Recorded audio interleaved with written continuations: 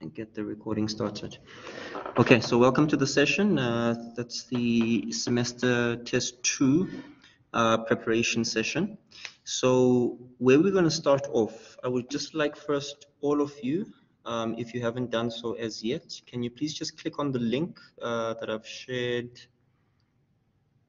in the messaging, this Google Docs link. And just quickly fill in it should be a relatively short survey, and the survey is just feedback on the work done up until now. I want to get a feeling of what the general view is on the lectures, the tutorials, as well as the practicals. Just please take note, this is it's not a feel-good survey. I want to see effectively where the small or even medium, large problem areas are that may need improvement. Some of you indicated to me that you maybe were not too happy with the tutorials or the practicals, or maybe even the classes that I'm conducting. Just please indicate so that we can, with the part of the semester that's left, we can actually work on addressing those. Okay, so yeah, please just fill that in so long, and then I want to start in the next 5 minutes. So I'm going to give you some time to fill that in. And then, yeah, at 20 past, we're going to look at, I want to look at the performance for semester test 1. I think it's important that we talk about that as well. I didn't get a chance to talk about that because we were, obviously jumping into work that we need to do for semester test 2. So I'll just give you a moment to fill in that review, and then we can just look at performance, and then we can jump straight into the tests. Okay, while you're filling that in, if there are questions, you can raise your hand.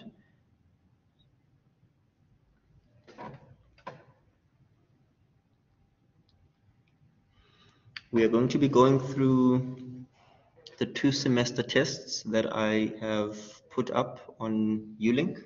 So that's the 2020 semester test. I think the other one is the 2017 or 18 semester test. I indicated that in the announcements. So my expectation was that you guys make sure that you have gone through at least that paper, and you know what you don't know. Whatever you have, whatever you don't understand, you are able to clearly articulate so that we can actually go through it. So we're going to go through those 2 papers. After that, I think between 7 and 7:30, we will then be going through the well, I'll be taking questions basically. So I think just after 7 we should be done. We'll be going through questions. So specific questions that you have, you can then ask. There were some of you that emailed me with particular questions. I said in the email response that you join the session, and then after we're done with the papers, you can ask the specific questions that you have. El Mayongo says, sir, could you please upload the memo of the 2018 semester test 2? Okay, so we're going to do the work anyway. So the point of this is to effectively create a memo, if I can put it like that. So after the session, you should have that information.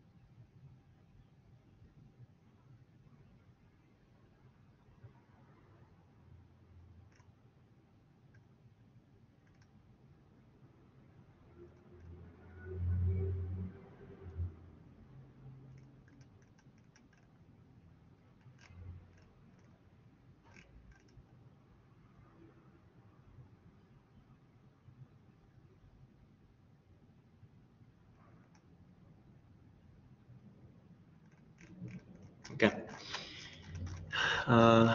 One of you has asked about additional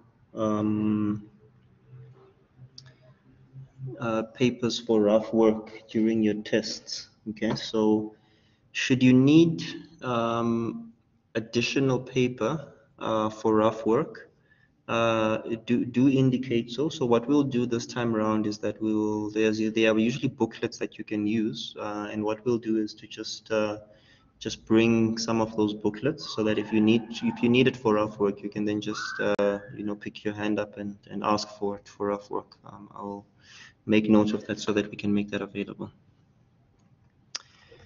Okay, I think let's move on.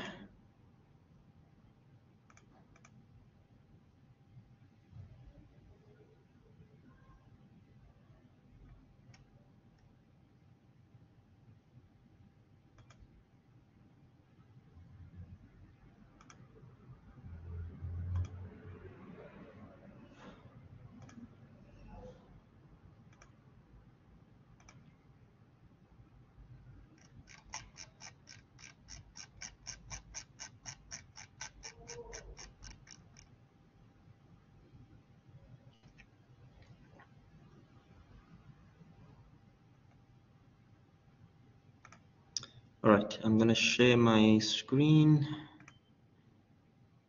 Application screen, share that.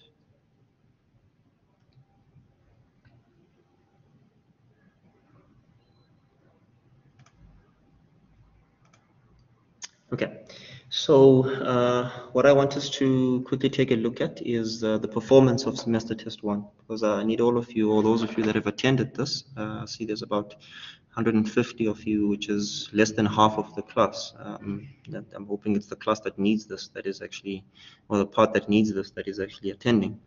But there were 315 students that wrote, and of the 315 students that wrote, the class average for test one is 48.30%, which is low to my expectation.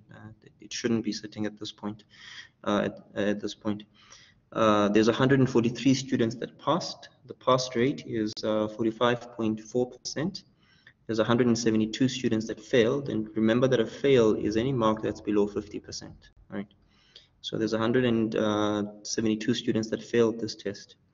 I think more alarming for me is that a lot of these students are sitting between 0 and 39%, which means you wouldn't even qualify to write the exam with the mark that you got.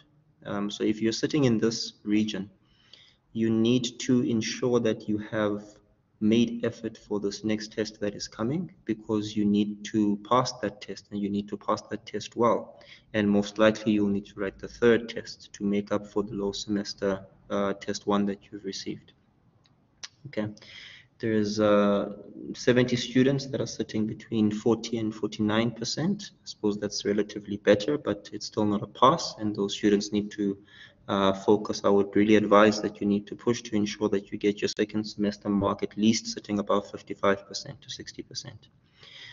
There's 39 students that got between 59 and 50 and 59%. Good for that. 60 to 74%. There's 72 students. That's great.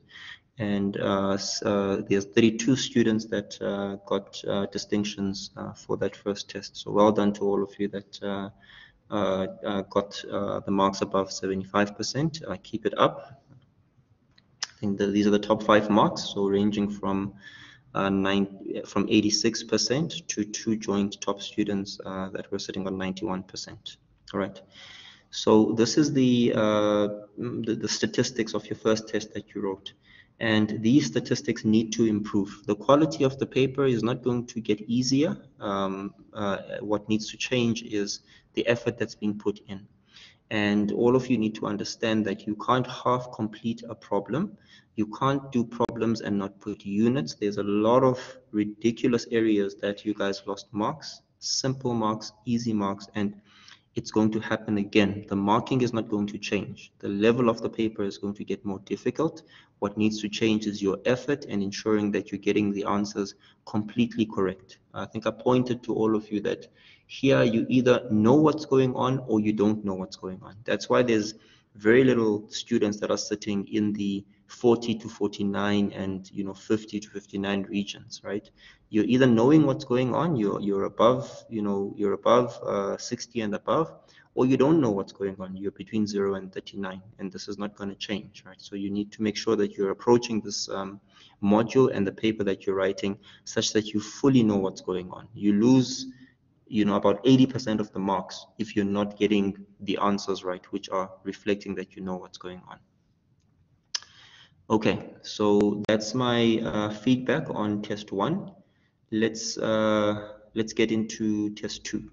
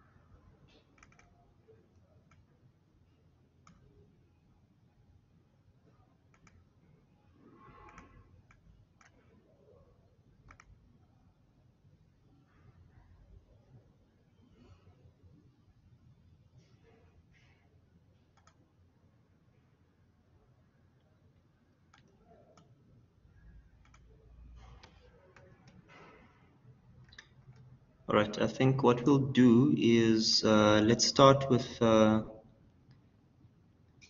of you should have this one is pretty much a memo, so it's giving you the answers for this one, right? So I think what we'll do is to start with the one that you didn't have solutions for. So that would be the 2018 test 2. And there's a couple of questions here that are applicable. Not everything, but a couple of questions that would be applicable. All right. So question 1 says, determine the equivalent resistance to the right of terminals A, B using star delta transformations. 1.1.1, 1.1.2 says, determine the current flowing here. And then, yeah, so this is all semester test 1 work. So you've covered this already. So this is not really relevant for this test. 1.2 talks about using the superposition principle or theorem to determine the currents flowing through I1, I2, and I3. Again, you've used this already we've done superposition in test 1, so that won't be applicable to you. Okay, now this question, question 2 is where we're going to start. So the question states, determine the Thevenin equivalent with respect to terminals A, B. Okay, so that's the circuit point that we're going to start. I'm going to snip this.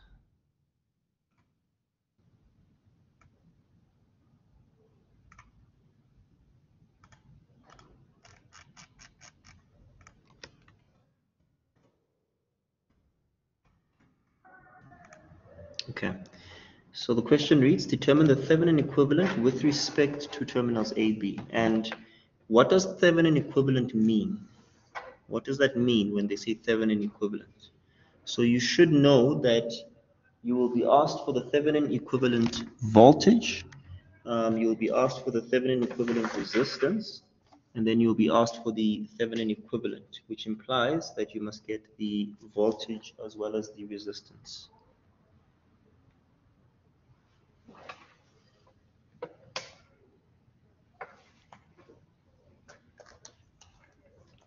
Just a moment.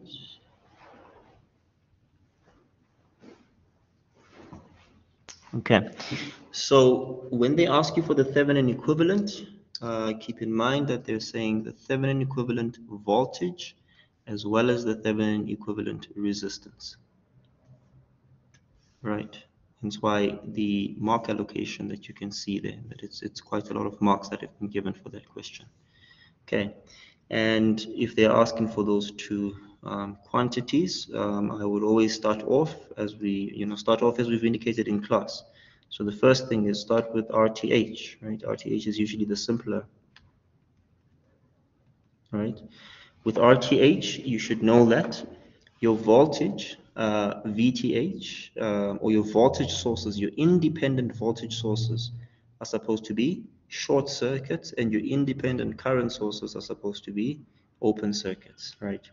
You've got a DC source sign there, so that is the same as, so I'm going to say that just for knowledge purposes, that is the same as something that looks like that, right? As 9 volts. That's exactly the same thing. Okay, so let us do RTH. So you know now that your voltage source will become a short circuit. So what you're going to do is you're going to replace this with a short circuit. You're going to replace that with a short circuit, and you will then have the circuit looking something like that.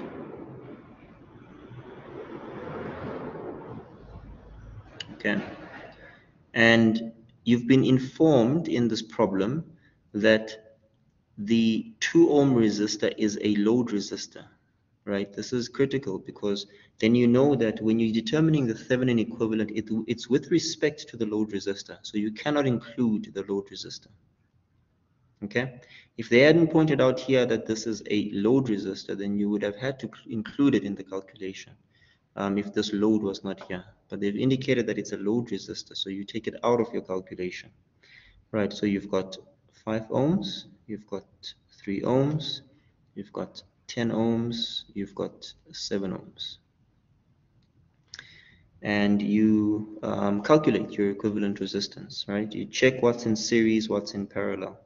And how do you do this? If you're not sure, as we've done many times in class, I say inject a current into your node terminal A, and then see what happens to that current. That current goes in here, it will split like that. That current will go like that. So you can see that the same current going in here is going out of here. So the 5 ohm and the 3 ohm are in series with each other. But then the combination of that will be in parallel with the 10 ohms, right? And that should help you to determine what the equivalent resistance will be. So RTH should be 5 ohms plus 3 ohms, and that should be in parallel with the 10 ohms. And all of this should be in series with the 7 ohms. Okay, so that is 8 in parallel with 10 plus 7.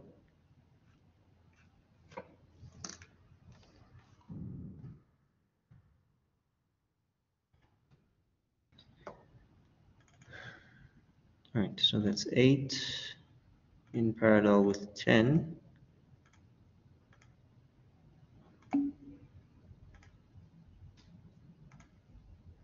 plus 7. Okay, and I get a value of 11.4 ohms.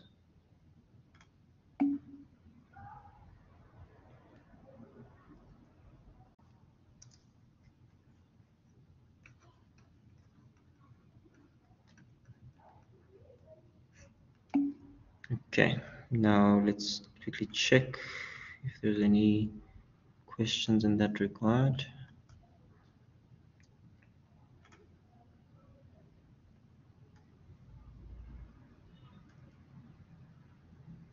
Yeah, correct. So I see most of you have calculated that, or at least some of you have calculated that. 11.44 ohms. Good. Well done on that.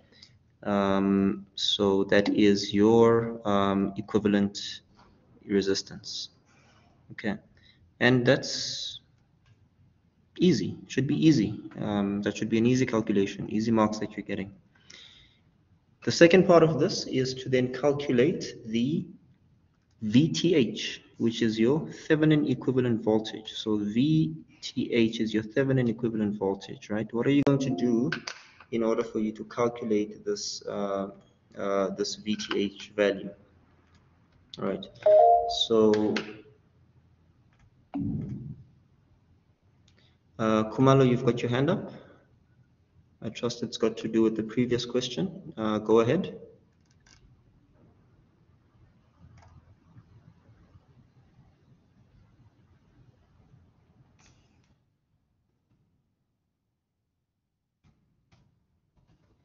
Kumalo, go ahead.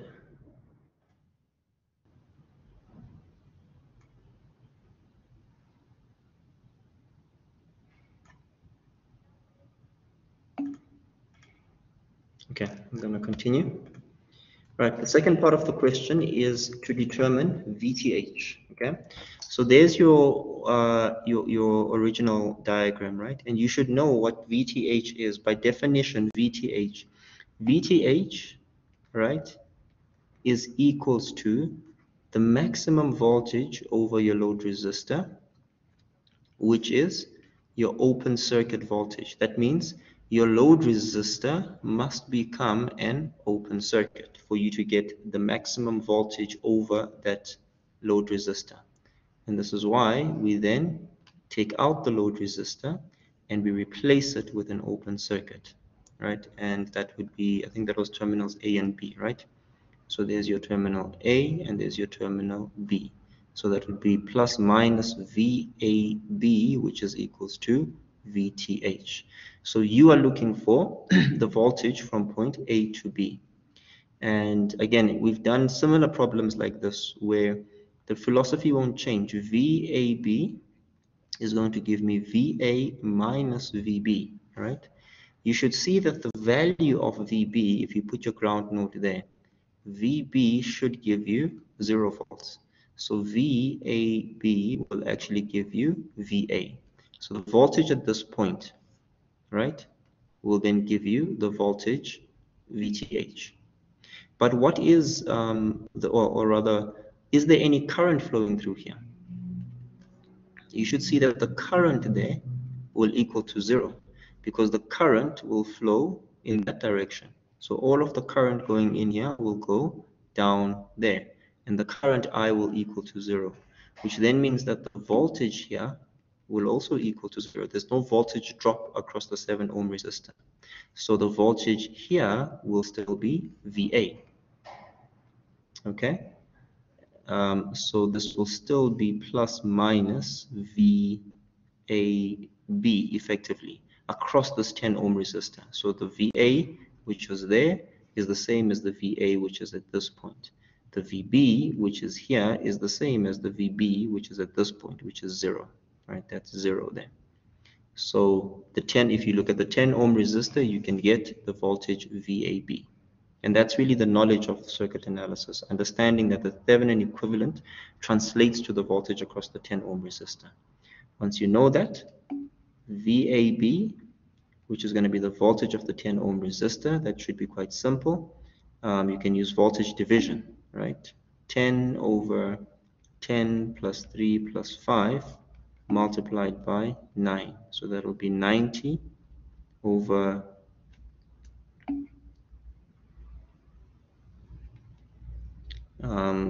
10 plus 8, which is 18, right? So that's 90 over 18.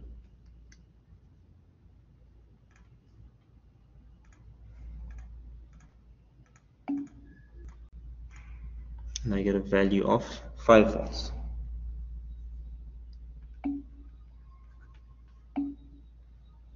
Okay, let's see what you guys got. Okay, good. I see you guys are getting 5 volts. Okay, someone is asking, can you please explain how to calculate VTH when we have a voltage source on an open circuit? Okay, so remember something about an open circuit is that an open circuit, there's no current flowing through the open circuit.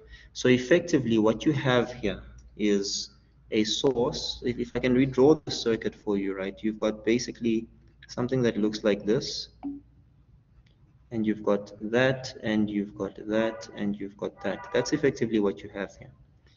So that's 9 volts, right? That's your 10 ohms, that's your 3 ohms, and that's your 5 ohms.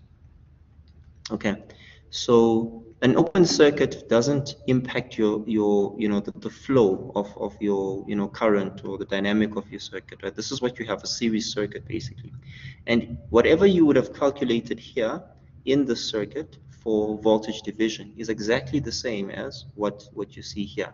So these points become irrelevant. They're just reference points. Like if I were to take a multimeter and put something here on the positive side and put something here on the negative side, right? Doesn't impact my circuit. It's just a point that's not really closed. The only time it impacts the circuit is when I close the circuit. If I were to short A to B, then it will impact my circuit. Okay, I hope that answers the question that you're asking. Right, so let's go back to the question. Thevenin equivalent. So the Thevenin equivalent, you've determined the Thevenin equivalent. You've got the Thevenin equivalent voltage. You've got the Thevenin equivalent resistance.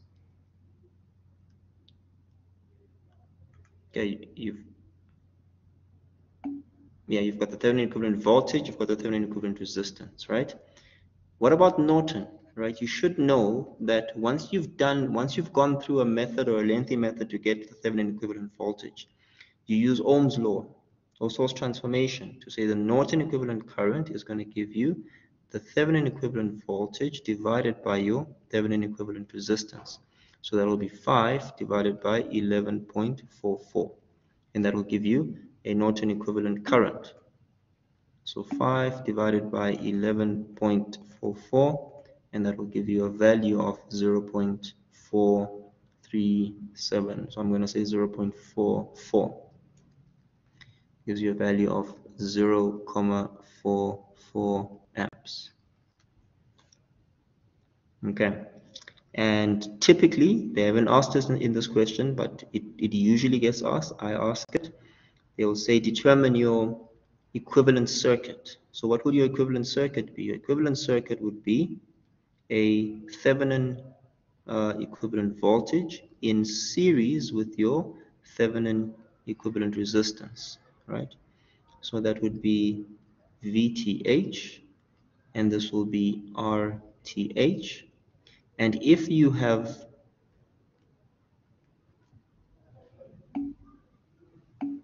yeah, that'll be VTH and RTH. And then what you can do is you can connect your load resistor, which in this case was equal to the 2 ohm. Okay, but again, I think what you may need to do is this actually, because remember your Thevenin equivalent resistance is when your load resistor is an open circuit in that case. Okay, so that's VTH. You'll say VTH is equals to 5 volts. You say RTH is equals to 11.4 ohms. Okay, and typically you will get a mark for that, and you will get a mark for that. Or if it's out of 1 mark, you get 1 mark for the complete circuit indication. Right, let's take a look at some questions.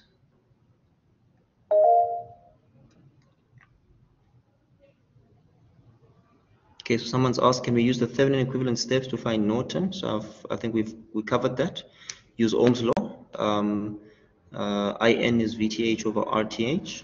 You'll get that. Someone is asking, why are we not including the 2 ohm resistor when calculating the Norton current? Okay, that is because of the definition of the Norton current. Okay, and let's, for the sake of illustration, we're going to determine the Norton current, not using Thevenin, but we're going to determine the Norton current, and we should still get that 0.44. Okay, if the voltage direction is in the direction of VTH, then you add, but if okay, someone is answering there, okay. Let me just see the hands.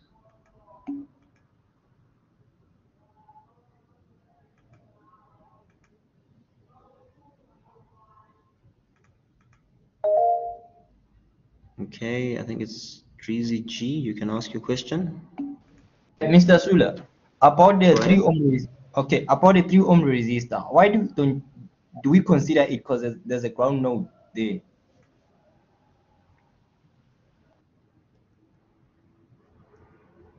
The 3 ohm resistor, do we consider it because? Why do we consider it? Because there's a ground node, and there's the ground node, there's potential difference of there. It's supposed to be 0, right? Not exactly. Why? Remember something. What you're saying is partially correct, but not completely correct. When you have, so this is your ground node, right? You see where I'm highlighting here? Sir. That's your ground node, right? Anything connected to this point is 0. Okay, so that's 0 up until the bottom of this 10 ohm. All the way to VB will be 0. All the way to the bottom, to this part, only this part of the of the 3 ohm resistor would be 0.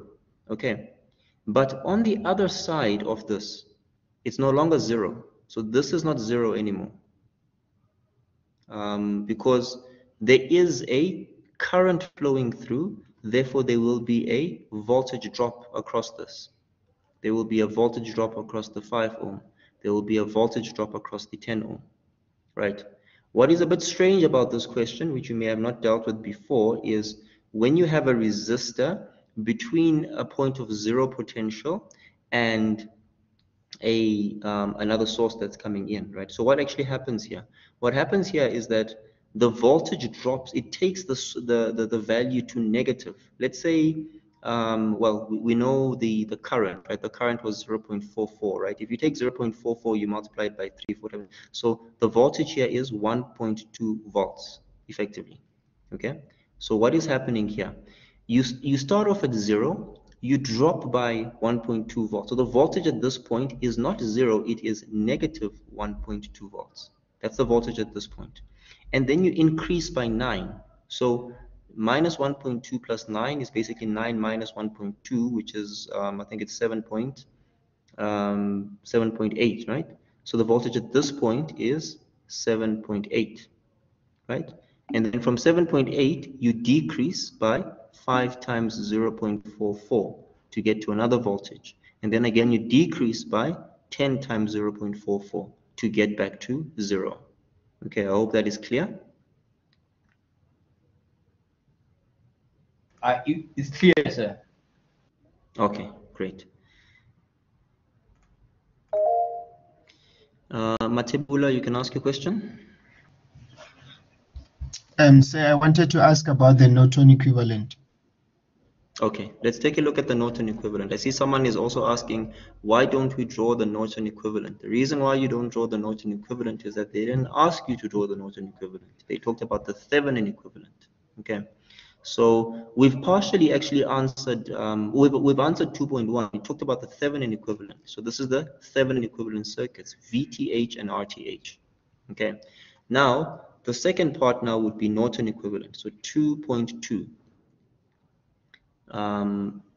Let's quickly erase this. Let's get the red part. Okay, so let me look at 2.2, which is the Norton equivalent. Some of you have asked this. Right. If I were to determine, I mean, if I'm asked a question in this manner and they talk about the Norton equivalent, right? If I've spent the long way to calculate the Thevenin equivalent, I'm definitely going to just use what's this thing, Ohm's law to get Norton equivalent. But I don't have to go use the long method again to get the Norton equivalent, right? But for the sake of illustration, let's use the long method. And what will that method look like? So effectively, I will be, let me take this. So I need that.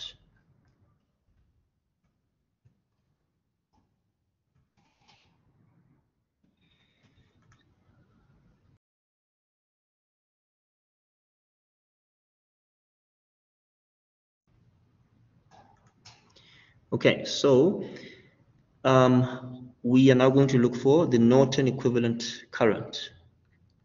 Okay. Now, someone asked, why did we not use the 2 ohm resistor to determine the Norton equivalent current? That 2 ohm load resistor when we determine the Norton equivalent current. So take a look at what we're doing here so that you can see the relevance of not including that. What is the Norton equivalent current? It's the maximum current over the load resistor. When does this occur? This is also known as the short circuit current. So what happens? It means that your load resistor must become a short circuit. That is the only condition that will result in you having a Norton equivalent current, which is defined as the maximum current over the load resistor. Okay, so you need to take the load resistor and replace it with a short circuit. A short circuit is 0 ohms. 0 ohms means maximum current that will flow. Current is inversely proportional to resistance. Right, so there's my replacement of my load resistor with a short circuit.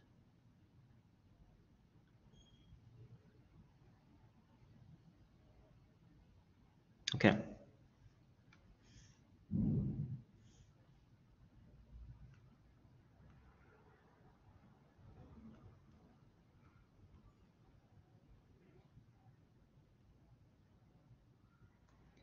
Okay, good. Right. So now what are we looking for? We're looking for this current, IN. Okay. And how are we going to find the current? I mean, we're quite simply going to be doing your KCL or KVL. I'll choose to do KCL in this case. I'm going to say the current that flows there is going to go down and it's going to go across like that. So that's my choice. And obviously this must be IN flowing there. I also need another unknown, so I'm going to call this V as the unknown. Okay, I'll call this I1, I'll call this I2. So I'm going to say KCL, node V says I1 will equal I2 plus I Norton. What is I1? I1 is the voltage before, which is 9 volts, minus V over 5, plus, or not plus, is equal to the current after. I2 is V minus 0 over 10, plus V minus 0 over 7. And I solve. Okay, so 9 minus V over 5 is going to give me V over 10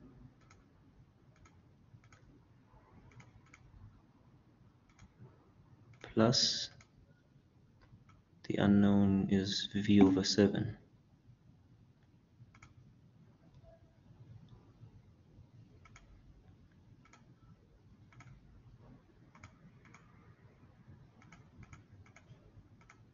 Okay, 4.06 tells me the voltage is 4.06. So V is equals to 4.06 volts. Okay. And if I'm looking for IN, I should then know that IN is going to give me V minus 0 divided by 7, which is 4.06 divided by 7. Let's see what that gives us.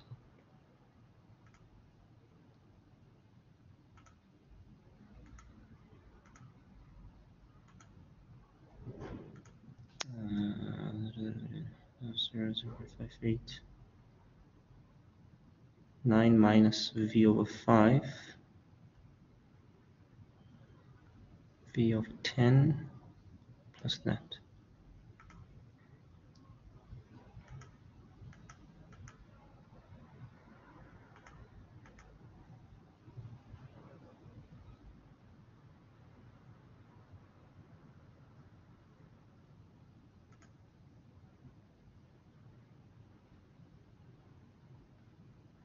So there's a question here that says, will the current also go through the 10 ohm?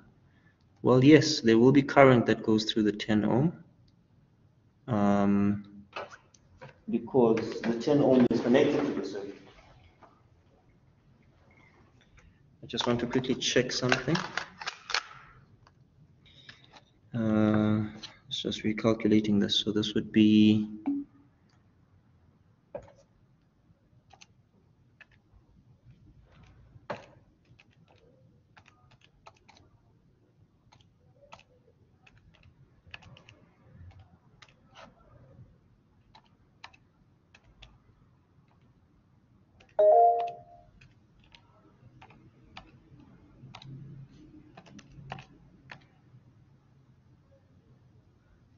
yeah, so this is the voltage is correct. It's 4.06. Just want to check something. Voltage minus voltage gives you that minus 0. Oh, okay, all right. There's a mistake here.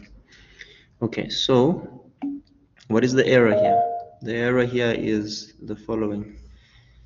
We've said the voltage at this point is 9, right? And that's why the numbers are not making sense. We've said the voltage at this point is 9, right? And is this the case? This is actually not the case, because when we were running through this, we discussed, we said that's 0, then it drops by minus 1.2, right? And then it raises to 7.8. So the voltage there is not actually 9, it's 7.8.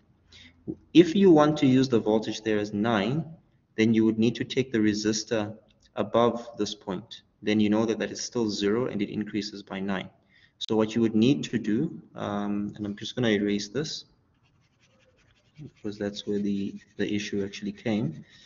You would need to say, well, all of these are connected in series, so I can put this resistor above the 9 volt, it doesn't matter. because everything is connected in series. So I can then say there's your voltage source, okay, and that is 0. That is 9 volts. So definitely now the voltage at this point will be positive 9. But then you will have your 3 ohm and you will have your 9 ohm resistor that sits there, 3 and 5 rather. You'll have your 3 ohm and you'll have your 5 ohm resistor that sits there. You'll have your 10 ohm resistor there, and you will have your short circuit that sits at that point, and your 7 ohm resistor. So 7 ohm resistor that sits there. Okay, and you're looking for the current that flows there, and you've got the V unknown there. So then you will say the voltage going in there, which is I1, and we said this is I2, and we said this is IN. So I1 is equals to I2 plus IN, and I1 will be, now it will be the voltage before, which is 9, correct, minus the voltage after, which is V, and the resistance will be the addition of the two, which is 3 plus 5, and then we're going to say that's equal to V minus 0 over 10 plus V minus 0 over 7. Okay, so the only difference here is that the denominator is now going to be 5 plus 3, which is 8, and not the initial 5. Okay, and then I get a value of 3,058. Okay, so I've got here V is equals to 3,058 volts, and then IN, which is going to give me V over 7, is going to give me 3,058 divided by 7, which gives me 0,436, which is 0,44 amps. Okay, and that's our Norton equivalent. Right. And obviously, if you took this method, then you can say VTH is therefore equal to I Norton multiplied by R Norton, or I Norton multiplied by RTH, which is going to give me 0,44 multiplied by 11.44, and that should then give you 5 volts. And if they asked for the Norton equivalent, this is now where you would put the Norton equivalent circuit if they had asked you for a Norton analysis. So that is then going to be your Norton current, and in parallel with that should be your Norton resistance.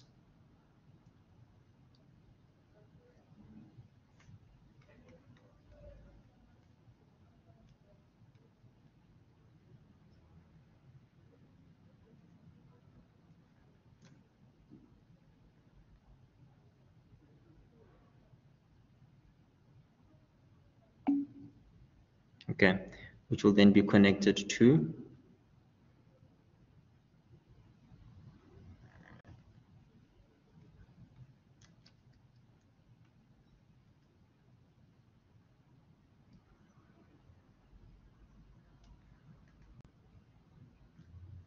your load resistor.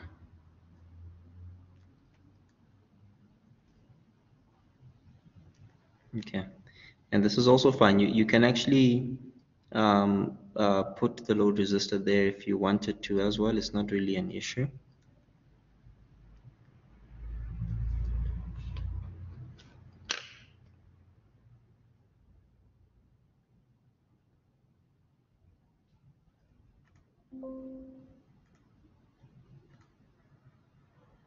Okay, so you can put the load resistor there as well. It's not an issue, because you will then indicate that you can just say RL there, and you know that RL will be a short circuit for you to get I Norton, etc. Okay, so that's the first two parts of that question. Mujapelo, you've got your hand up. You can ask your question. So I wanted to ask if whether we should draw like the final circuits at the end of each question. If they ask for you to draw it. So if they don't ask, I shouldn't draw them, or should I draw them just in case? I mean, you can draw it if you want to, but the critical thing is that do not avoid drawing it if they've asked for it. Typically with the questions, they will say, draw the Norton equivalent circuit or draw the Thevenin equivalent circuit. And then you need to draw it. Okay, so thanks. All right. Good. Let's continue to the next part of this. The load current through the 2 ohm resistor. Okay, so what is the load current through the 2 ohm resistor? Okay, so now the question is, here's your circuit now, and you've got your Norton equivalent current, which you said is 0.44 amps. You've got your Norton equivalent resistance, which you've said is 11.44. Norton is equals to Thevenin, right? And you've got your load resistor, which is your 2 ohm resistor. So how will you now determine the current through the load? And that's 2.3. So 2.3, the current through the load resistor, IL, that should be relatively simple as well, because you're just looking for this current, right? You can use current division there. So you can say the current through the load is the Norton resistance over the Norton resistance plus the load resistance, and then you multiply all of this by 0.44, which is your Norton current. So that will be 0.44 multiplied by the Norton resistance is 11.44 over 11.44 plus 2.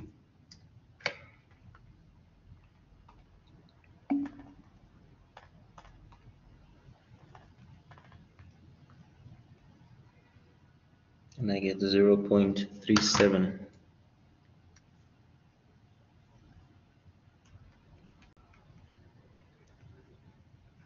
Okay, and what you do is you need to have a bit of a sanity check on this, right? And what is the sanity check that you do for yourself? You ask yourself, you need to always check that the least resistance must have the most current, 0.37 amps, right? So I'm expecting the 2 ohm resistor to have much more current than the 11 ohm resistor. 0.44 amps is available, and 0.37 of those amps is going to the load resistor, and the remainder goes there, and that 0.37 is the majority. So that's my sanity check, so I know I've calculated correctly. If you mixed this and you found that it was 0.01, then you should know that, well, this is a small resistor, it should have more current, the most of this current that's coming in here. So that's your sanity check. Okay, what's the next question? 2.4 says determine the load current, and then they say determine the new load current if the resistance is increased to 5 ohms. Okay, so that should again be quite simple. Nothing pretty much has changed. All that we're saying now is that with 2.4, RL becomes 5 ohms. Then the equation will still be the same. So the load resistor is just going to be the new 5 ohms now. So it will be 5 over 5 plus 2 multiplied by the load current, which is 0.44, right? The resistance has now, the load resistance has now increased, so we're expecting the current through it to decrease. Okay, so we've got 5, is it 5? Rn, it's not 5 exactly, it should be the other way around, right? It should be, it's Rn, which is going to be And they've said they've said here that the load resistor is the one that changes, just to double check. If the load resistance is increased to 5 ohms, okay. So the load resistance is increased to 5 ohms, right? So this resistance gets larger, which means less current will flow through that load resistance. So we're expecting the current to be less than that 0.37 amps. So it will still be that 11.44 over, now it will be 5 plus 11.44. Right, so it will be 11.44 over 5 plus 11.44 multiplied by the current of 0.44. Okay, and I get 0.306.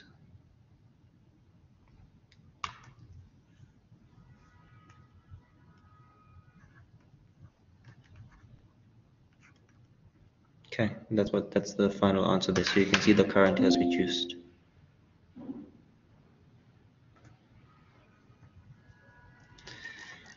All right, good.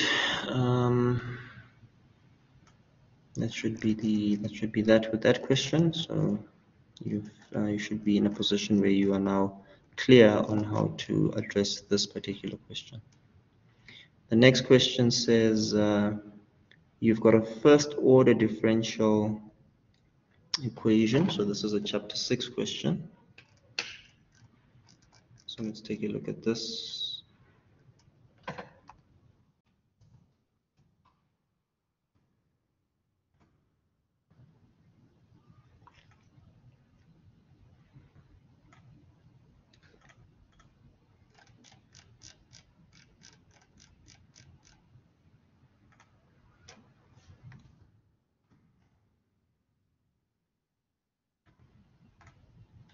Okay, so that's the next question. You're given a first order differential equation, and they've asked you to determine, and you should be able to look at the circuit, and it's a first order.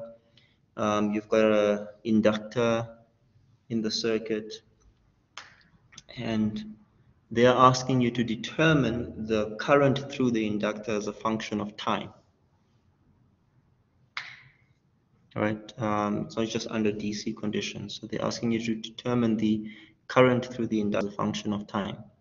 So you should first determine whether this is a source-free step response, what type of a circuit is this, determine the initial current through the inductor, the Thevenin equivalent resistance, the time constant, and then the final expression for the current as a function of time. Okay, so I'm going to give you guys 5 minutes to take a look at this. I want you to make an make an effort to go through it, and then we can discuss it.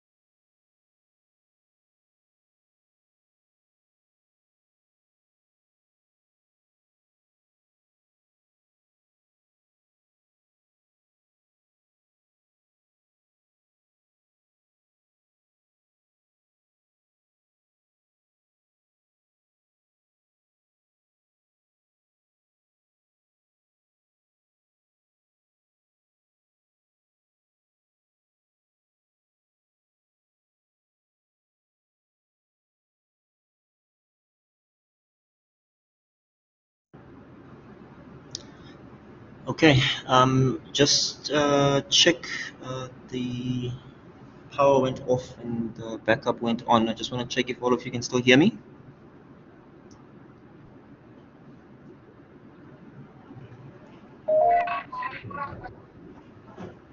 We can still hear you, sir. Okay, great stuff.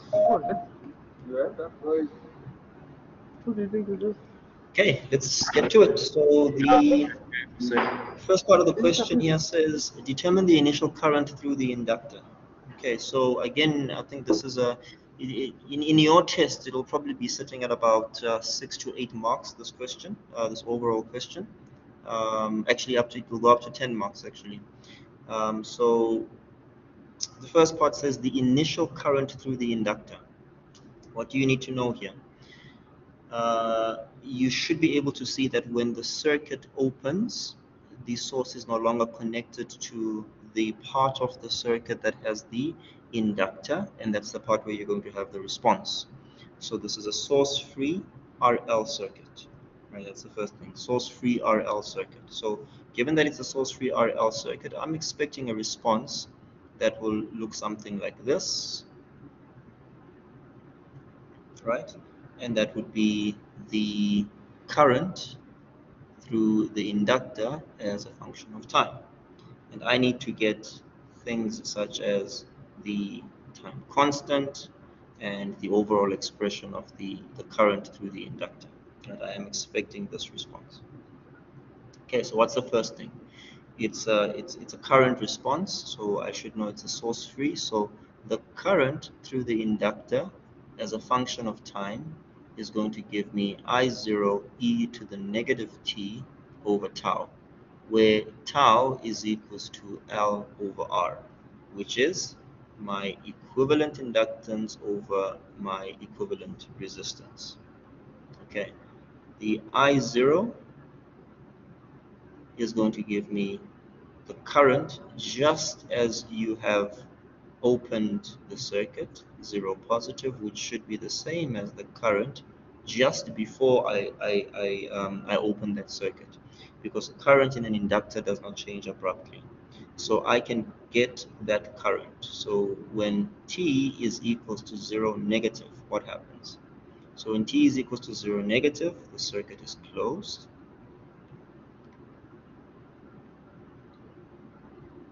And I've got the inductor, which under DC conditions is a short circuit.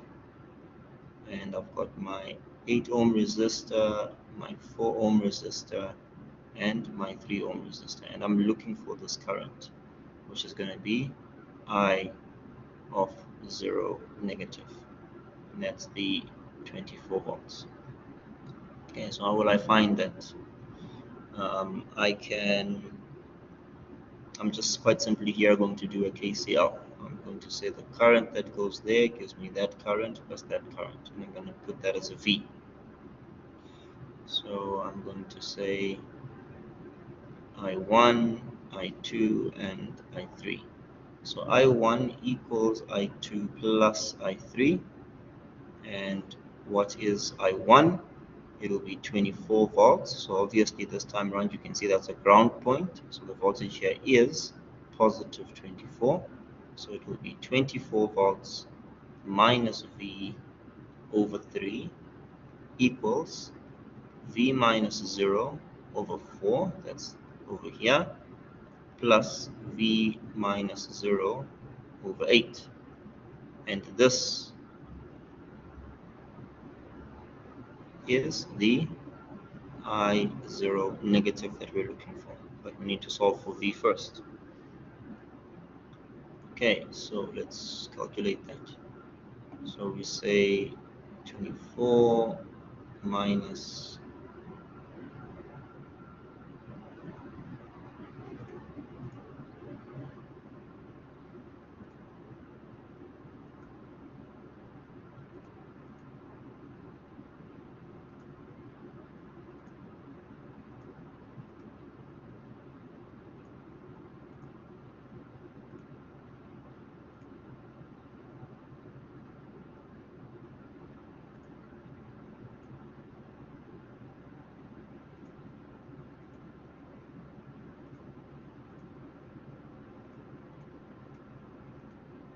Okay, and I get 11.29.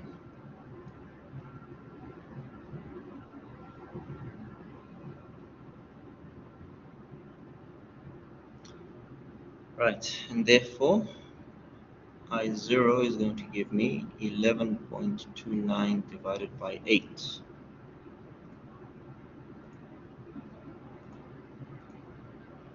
And that gives me 1.41 amps.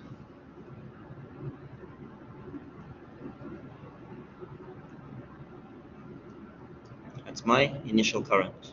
That was the first part, 3 months. Thevenin equivalent resistance. So now we focus now when T is greater than 0. So I always say, draw your circuit so that you know what's going on. So T greater than 0, what you have is an inductor and 2 resistors, 4 and 8. So there's your resistor, there's your inductor, and there's your other resistor. That's 4 ohms, that's 8 ohms, and the inductance value is 4 henries. Okay, now we're looking for, when T is greater than 0, the time constant, which is L over R, which is going to be L equivalent over R equivalent, and R equivalent is RTH.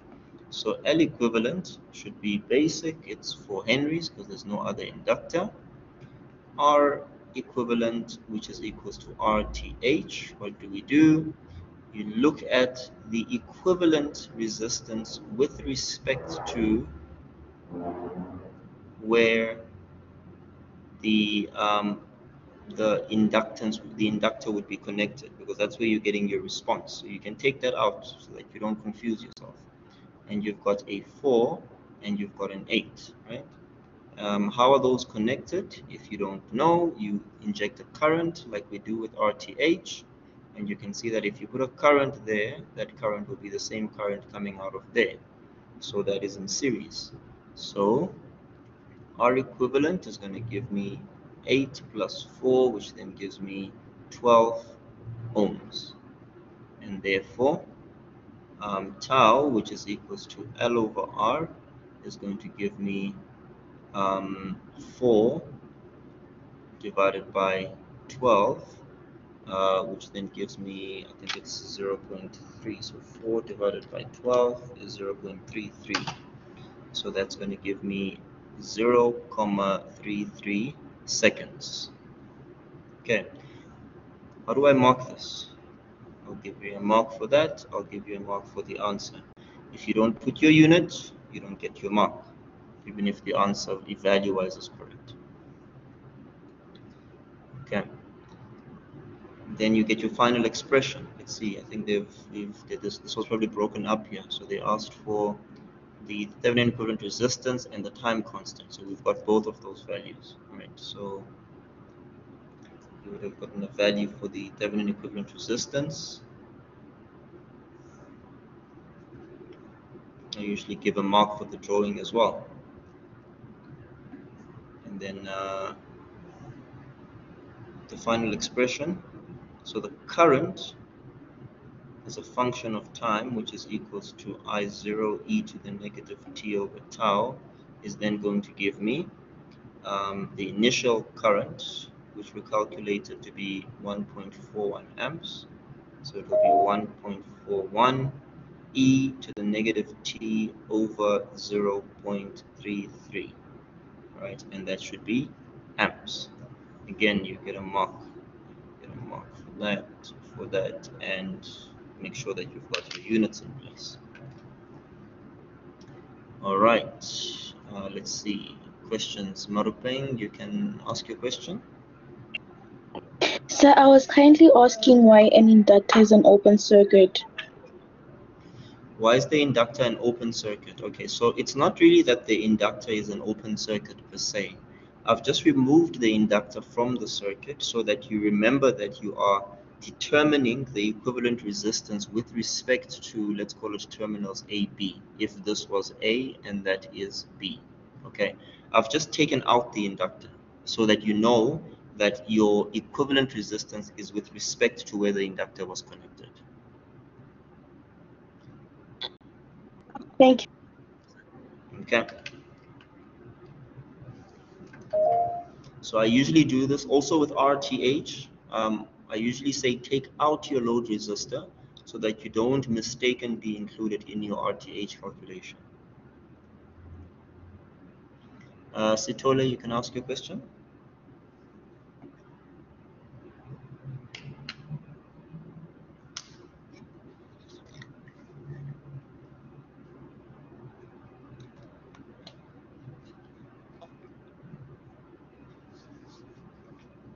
Okay.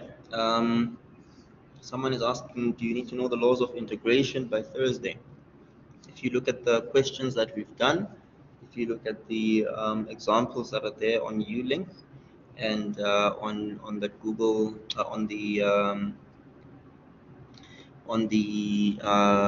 channel, you'll see that you don't necessarily need to know integration. You remember that integration is the same as the calculation of the area under the graph. We've done a couple of these examples, so you can use that as an alternate means to calculate if there's an integration that's required.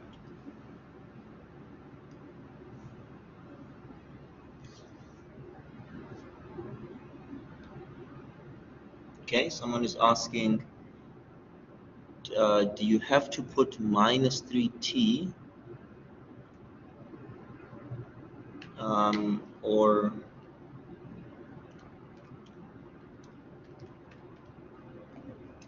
so you could also have written this as follows, right? You could have also said this is also equal to 1,41 e to the negative 3t, right? This is also correct.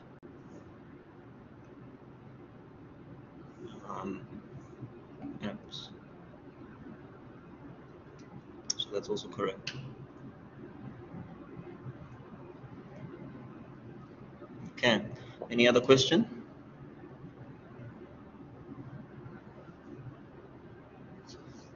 Someone is asking, when is a resistor bypassed? The resistor is bypassed when there is another alternate path for current to flow, meaning there's a short circuit connected in parallel with that resistor.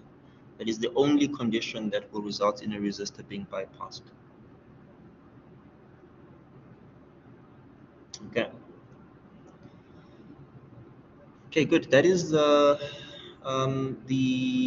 scope of work that was relevant for your other tests. So the other work here, let's see, what is this? Yeah, this is impedance. So we have not done this. This will factor into test 3. Those of you that are writing test 3, and those of you that aren't writing test 3, this will factor into your exam. Okay, so that's left out.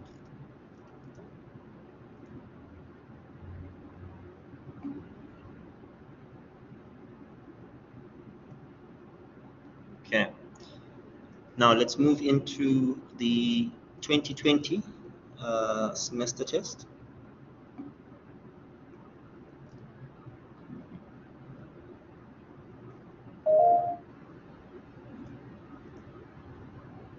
Wailo, you can ask your question. Sir, Yes. I think this question is important. They said this Kiam Dick says, but say Intel said any inductor becomes a short circuit. I'm actually not hearing you properly. Okay, you said. Okay, going back to the question that we're doing just now. Yeah. You said any inductor becomes a short circuit.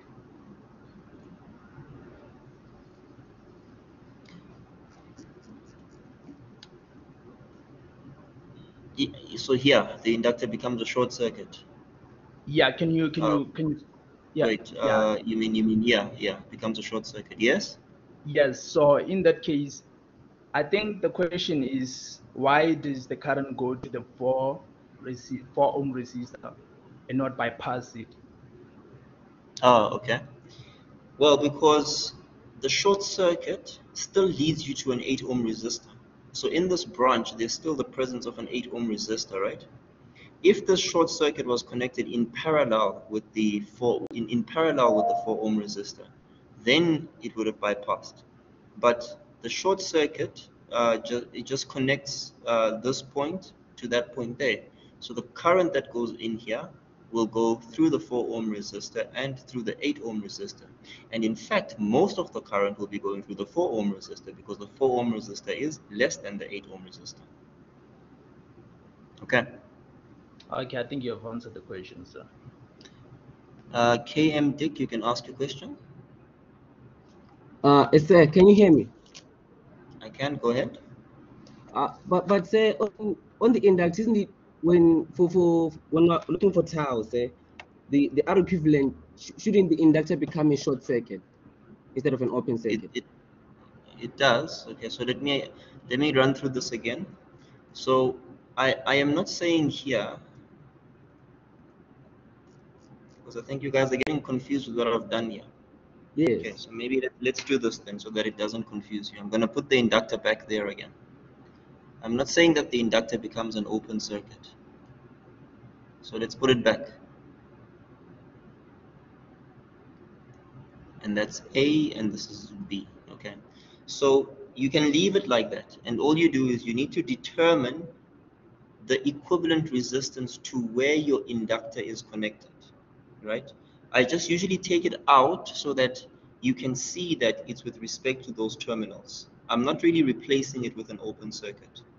Okay, so you can, if it's going to confuse you, just leave the inductor in there, and then, but you need to be able to see that the 4 ohm is connected in series with the 8 ohm. Is that fine?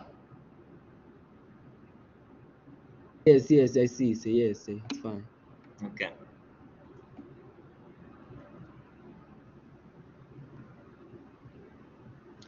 Right, good. Let's move on. Okay, so we are now going to look at your 2020 paper.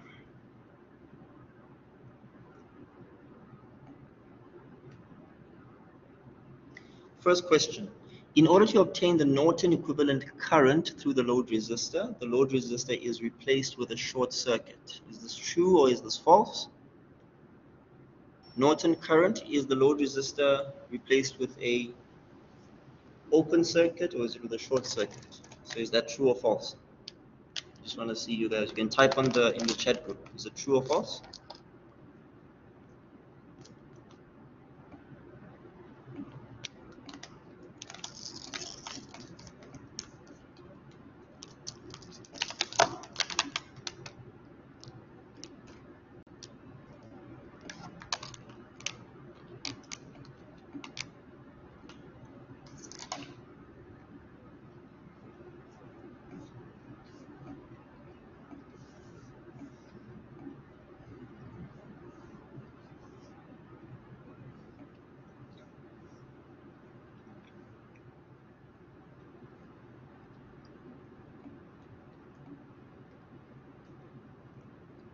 Okay, I see the majority of you are saying true.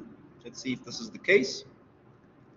Okay, so Norton equivalent current is defined as the maximum current through the load resistor. For you to get maximum current, the load resistance must be a minimum, right? What is the minimum resistance? It's 0 ohms, which is a short circuit. So indeed, this is true.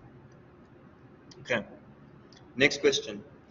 The Norton equivalent current and the Norton equivalent resistance can be used to determine the maximum power transfer over the load resistor. True or false?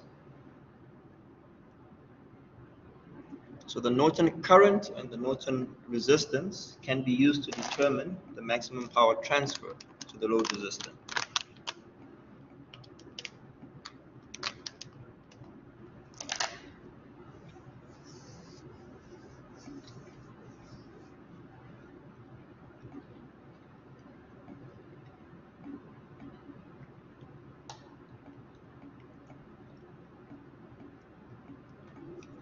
Okay, I see most of you are saying true again. Let's see. Norton equivalent current. Norton equivalent current and resistance. You can get the maximum power transfer. So you remember the maximum power transfer is given by VTH squared over 4RTH. So you need VTH and you need RTH. They're saying you have Rn, or rather you've got In and you've got Rn, okay? But you know that Rn is equals to RTH, so that's fine. You should also know that In is VTH divided by RTH, okay? And that's what you see here. So effectively, this becomes In squared over 4Rn cubed, effectively, right? So you can determine your maximum power transfer by using VTH, by using this equation, which is VTH squared over 4RTH, and just replacing Rn with RTH or RTH with Rn, and VTH, which is In times RTH. Okay, so that's true. Question 3. How do capacitors and inductors behave under DC conditions? First statement, capacitors are replaced with open circuits with an infinite impedance, and inductors are replaced with short circuits with a zero impedance. For now, you can think of impedance as resistance, okay? So you can think of impedance as resistance. So capacitors, yes, are replaced with open circuits, that's correct. And you know that a open circuit has an infinite resistance. So that first part should be true. Second one says capacitors are replaced with short circuits. That's already incorrect. The third one says capacitors are replaced with short circuits. Again, that's already incorrect, with an infinite impedance. The second one was short circuits with a zero impedance. So remember what I said is that when any part of a sentence is incorrect, it renders the whole sentence incorrect. So part B says replaced with a short circuit. That's not correct, but the short circuit has zero impedance. Yes, that is correct. The short circuit does have zero impedance, but a capacitor is not a short circuit. Okay, so only A is correct in question 3. Question 4. Which of the following statements is true? Number 1, a capacitor stores energy in its electric field. You should know that that's true from our theory. An inductor stores energy in its magnetic field. You should know that that's true as well. Capacitors are linear elements. You should know this is not correct. We talked about linearity and why these are not linear elements. We discussed this in class. The equivalent capacitance of two series connected capacitors is the arithmetic sum of the capacitor values. Not correct, because the two capacitors that are connected in series is equivalent to two, you think of two resistors connected in parallel. So it's not the arithmetic sum, it's not C1 plus C2, right? It should be the parallel combination, so the equation for parallel calculation. So only the first two are correct. Next question, which of the following statements are true? A source-free RC response occurs when a source is suddenly connected to a circuit with a capacitor or one or more resistor. So source-free RC is RC, capacitor, resistor. So that last part is correct, but it's a source-free, so there's no external source. But this says suddenly connected. So it should be saying suddenly disconnected. So that first statement is not correct. Second, a step response of an RL circuit occurs when a source is suddenly connected to a circuit. That is correct. So step response, the source is connected to a circuit. Then they go on to say that circuit has one or more resistors and at least one capacitor. So that's not correct because it's an RL step response, resistor inductor, so it doesn't have a capacitor. So that makes that statement incorrect. Third, says the time constant of an RC or RL response is the time the response takes to decay by 36.8% of its initial value.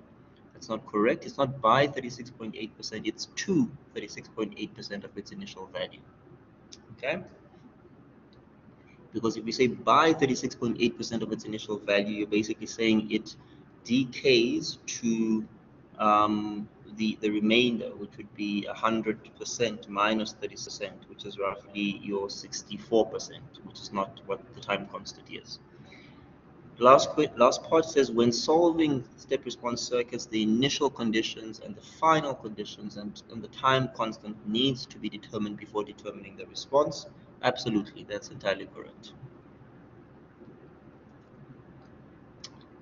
Okay, last multiple choice. Which of the following statements is true? A voltage source or a current source can be expressed in the time domain as well as the frequency domain. That's correct. We did that chapter 9.1 to 9.3. Complex numbers incorporate real and non-real numbers, so you wouldn't know this as yet. That's after 9.3. And then under AC conditions, a capacitor is replaced with an open circuit and an inductor with a short circuit. I've mentioned this at the beginning of chapter 9 already, that this is not the case. A capacitor does not become an open circuit and an inductor a short circuit under AC conditions. So you should know that that's false. And the last part says impedance and admittance are interchangeable. In other words, they are the same, right? That's not correct. We'll talk more about this when we're doing the rest of chapter 9 after your test. But impedance is the inverse of admittance, just like your conductance is the inverse of your resistance. Right. Any questions with the multiple choice?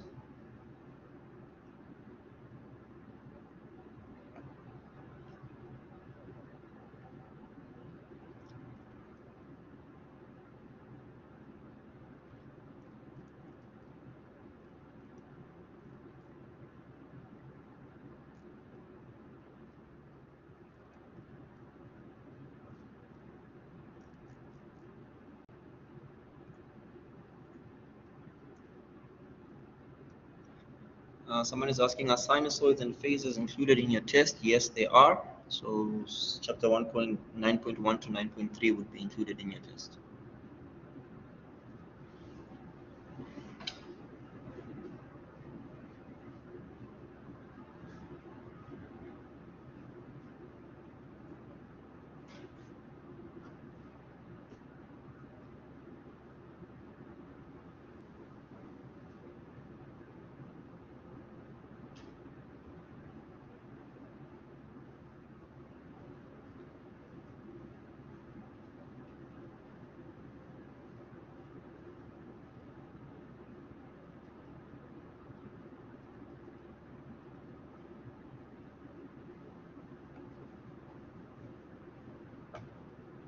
Okay, let's continue.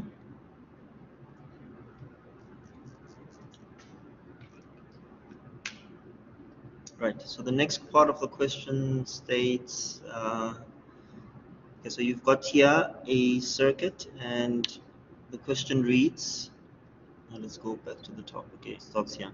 Determine the Norton equivalent current and the Norton equivalent resistance.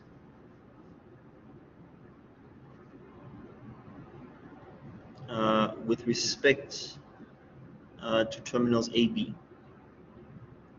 for the circuit below. Okay, so let's take a look at this problem.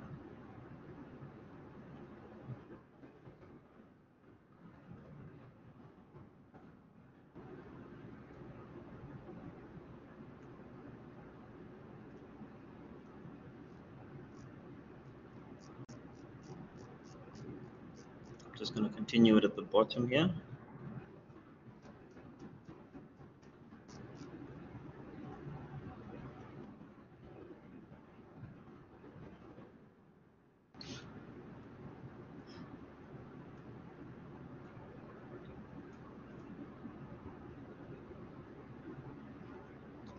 Okay, so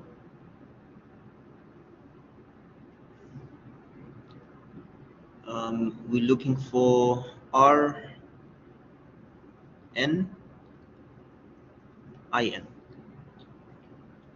All right, so the first step of this is to get Rn, and you know, for you to get Rn, your voltage source becomes a short circuit, your current source becomes an open circuit,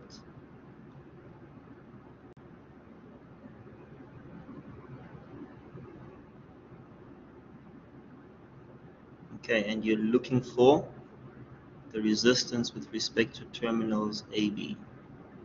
It's 12, that's 40, and that's 20. Okay, and you should see here that you can just cut that out, maybe leave it the way that it is. But you should see here that if you put a current in here, that current is going to do that. It's going to go up here, etc. So you can see 40 and 20 are in parallel, and in series, not parallel, and then they will be in parallel with the 12. So Rn is going to give me 40 plus 20, and that will be in parallel with 12. That will be 60 in parallel with 12.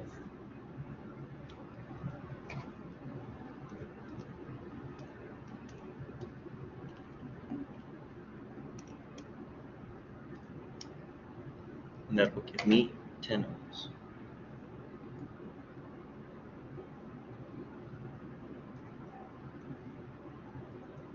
Right, and that makes sense. The equivalent resistance should be smaller than the smallest resistor, smaller than 12, it's 10.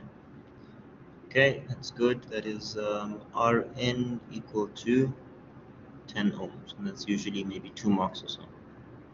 Okay, and then the next is to get your Norton equivalent current. So let's take this as is, and I want to get my Norton equivalent current. So I should know that for my Norton equivalent current, I need to replace my wherever the load would have been connected with a short circuit, where this is IN. Okay, and you should then be able to see here that you can simplify the circuit. So first, this should fall away, because if I've got a current flowing there, the current will always take the path of least resistance, which is the short circuit. So the 12 ohm gets bypassed, number one. Number two, maybe to simplify this circuit, I could also do a source transformation of the 3 ohm. Then I don't have a combination of voltage and current sources there. Right, so I could say, and that's just an option to make it a bit easier for myself. So I could say plus minus 18. So I've got 18 volts, I've got 20 ohms, and then I will have my plus my source and my resistor, and I will have terminals with my short circuit.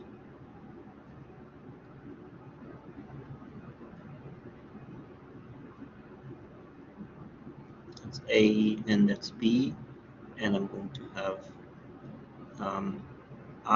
IN sitting at that point, and that will be 40 ohms. Okay, and then what will the voltage be? That should be 40 times 3. So 40 times 3 is 4 times 3 is 12. Should be 120 volts. Okay, and ultimately I'm just looking for the current. So the current IN. So I could put these sources together. 18 plus 120 is 138. Actually, no, that's not right.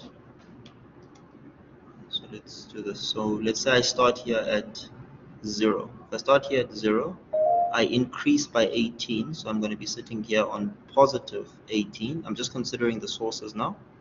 And then I decrease by 120. So I'll be sitting there on 18 minus 120. That'll be minus 102. Okay. So what does that mean? That means that, yes. It's actually 180, not 18. Is it 180? Yes, sir. Okay, thanks for that. Let's take a look. Is it 180? 180? 180, yes, that's correct. Oh, it's not 80. Okay, it's not 18. So where's the 12 ohm resistor?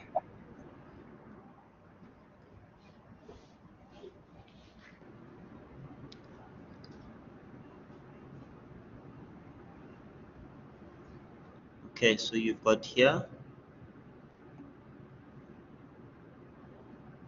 positive 180. Okay, and then you take away 120.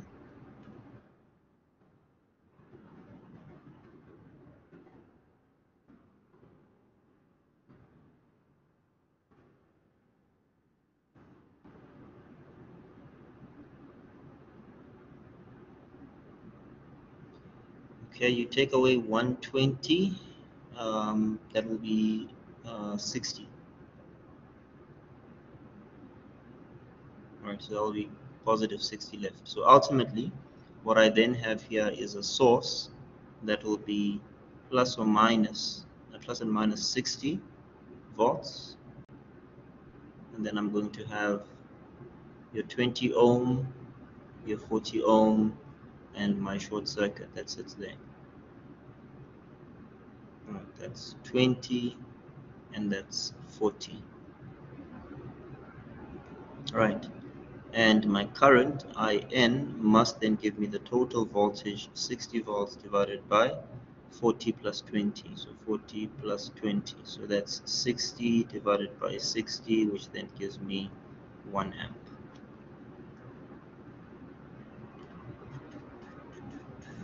That is your IN. And I think that's what the question asked for. So they asked for you to determine your current. So I mean, these were multiple options, and that was basically it was none of the above. There you can see it's 1 amp. There was a different approach that was done here than what we did, but we got to the 1 amp anyway, so that should be fine. So you've got the 1 amp final answer. Okay, let's take a look at the next one.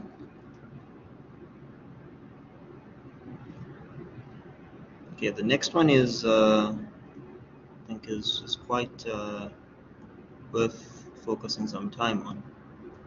So this one, they're asking you to determine the Thevenin equivalent resistance that can be transferred to R, given that VTH is 2 volts. Determine the Thevenin equivalent resistance RTH and the maximum power transfer. Okay, so Thevenin equivalent resistance.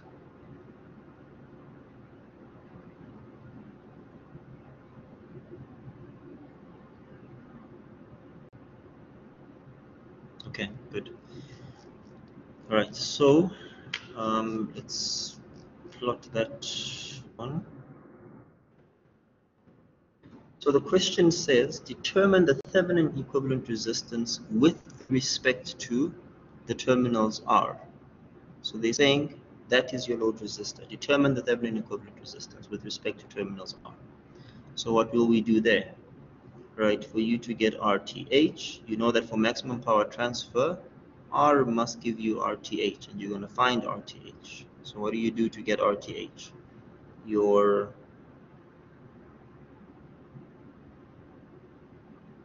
voltage sources will become short circuit. That will be with respect to that terminal, so that stays like that.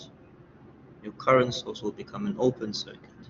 So your 5 ohm will sit there, and that's also a short circuit like that. And that over there is an open circuit. That's 5, and that's 3, and that's 2. Right. And you should be able to see that again with respect to the terminals you're looking at. So let's call the terminals, the load resistor. I'm just going to call it A and B here, so you don't lose your reference point. So with respect to terminals A, B, you should see that if I pump a current here, different color, if I pump a current here, a current will split, right? and that current should be the same as the current that comes into there. So the 3 ohm and the 5 ohm are in series with each other, but the combination is in parallel with the 2 ohms, which tells me that RTH is going to give me 3 plus 5 in parallel with 2. So it's 8 in parallel with 2.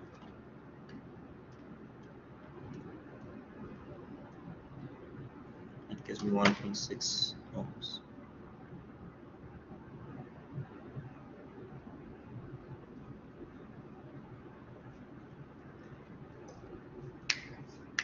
Okay.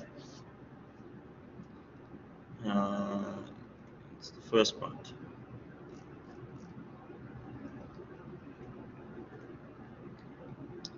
And the second part would then be to determine the maximum power transfer. So what would the maximum power transfer be? So in this question, I think they gave you the voltage. So let's go take a look.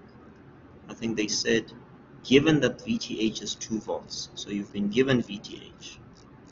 So given that VTH is 2 volts, so VTH is equals to 2 volts, therefore Pmax is equals to VTH squared over 4 RTH, which is going to give me 2 squared over 4 times 1,66.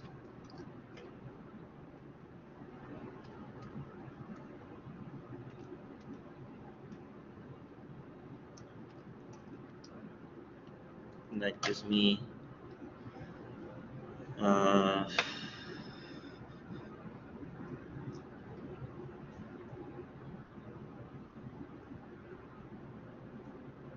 0.630,63 watts.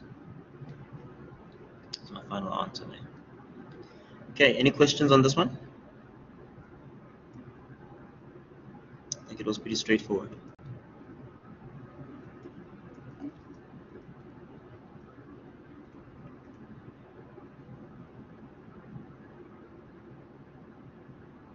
Are we going to include the value of the load resistor if it was given to calculate the maximum power transfer? No. So if remember, the maximum power transfer occurs when the load resistor is equal to RTH, and that's what we've used in the equation, right? VTH squared over 4 RTH.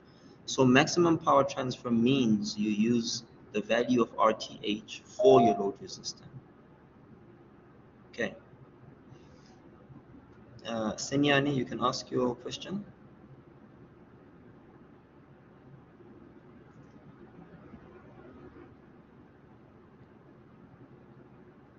Okay, Mangena, you can ask your question. So how do we confirm that when calculating the maximum power transfer, how do we confirm that we are doing the right thing? When determining maximum power transfer, how do you confirm what? That we are doing the right thing, the correct thing, the answer is correct. Normally, multiple ways to calculate something, and we use All right. those So multiple there ways isn't to really. check. Yeah, there isn't really a way. So your question is, what's the sanity check that I can follow here to see that my answer is correct? Yeah. And ultimately, what should be happening is that, because maximum power transfer would imply that the highest value of power is being transferred to that circuit, right? But essentially what that means, I mean, this is just an equation, right? So you need to make sure that your VTH and your RTH are correct. That's what you need to check. There's not really a sanity check that you're going to have here. You need to make sure that you've calculated this correctly in terms of your Norton current, and you need to make sure you've calculated your your Thevenin equivalent voltage correctly, and that's where you can have your checks. In this case, they didn't ask you to calculate VTH, but when you do that, you will have your checks. Okay, Okay. thanks.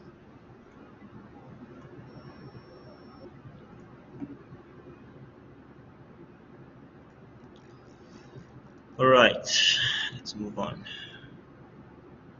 Okay, so the next question, I think this one should be quite easy. I'm not going to redraw it and so forth. The answer is also here for it. We'll just talk through it. You're given a capacitor circuit and they're asking you to get the equivalent capacitance. So first of all, you should see that that capacitor and that capacitor are connected in parallel. These three are connected in parallel to each other, and those four are connected in parallel to each other. So you can combine those two just by adding the capacitance. 1 plus 1 gives you 2. 2 plus 2 plus 2 gives you 6. And 3 plus 3 plus 3 plus 3 gives you 12. All right? And then once you've got the series combination, then you know that the series connected capacitors is like you've got parallel connected resistors.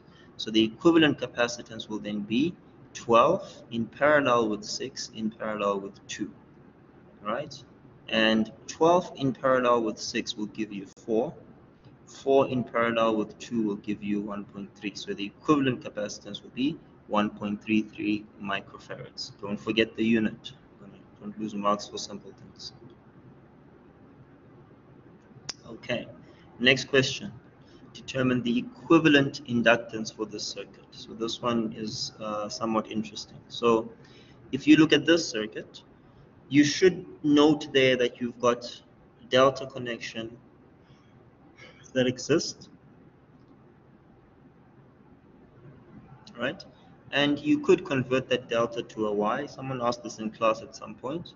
But before you do that, check for series and parallel. So for instance, you should be able to see here that you've got 8 and 12 that are in series with each other. Sorry, 8 and 12 that are in series with each other to give you 20, right? So 20 will be, so 8 plus 12 would be 20. That would be sitting in parallel with the 5 millihenry. So that will be 20 in parallel with 5, which gives you 4. Same thing at the bottom here. You've got 4 in series with 8 to give you 12. And the 12 will be in parallel with 6. 12 in parallel with 6 also gives you 4. Okay. Once you've got that, the 4 and this 4 will be in series with each other, because whatever current will be going there will go down there. So this 4 and this 4 are in series with each other, right? And that 4 and 4 give you the 8 that you see here, and it's in parallel with that 8. 8 in parallel with 8, you know, should give you 4, and then that will be in series with the 6 and the 10. So the equivalent will then be 8 in parallel with 8 plus 10 plus 6, which then gives you 20 millihenries as your final answer. Okay, so that should be easy calculations, and this will be there in your test. You'll be requested to calculate equivalent inductance, equivalent capacitance. Any questions there?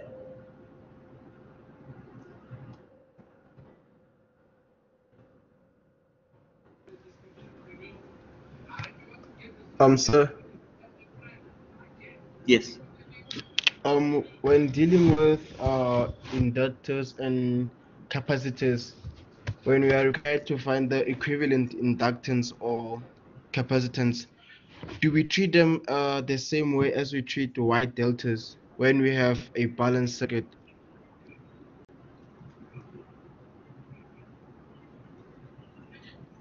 Yes, we do. Okay, thanks.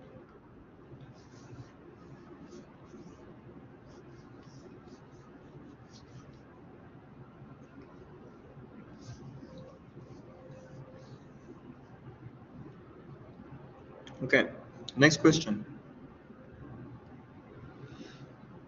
Determine the voltage and the current, voltage across the capacitor, current through the inductor, and the energies WC and WL for the circuit. So this is under DC conditions. Okay, so in this circuit, you should know that under DC conditions,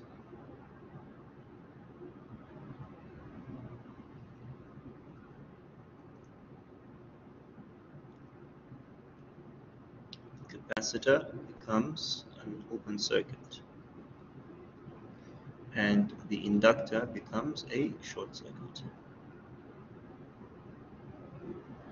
I think we've done this question in class actually.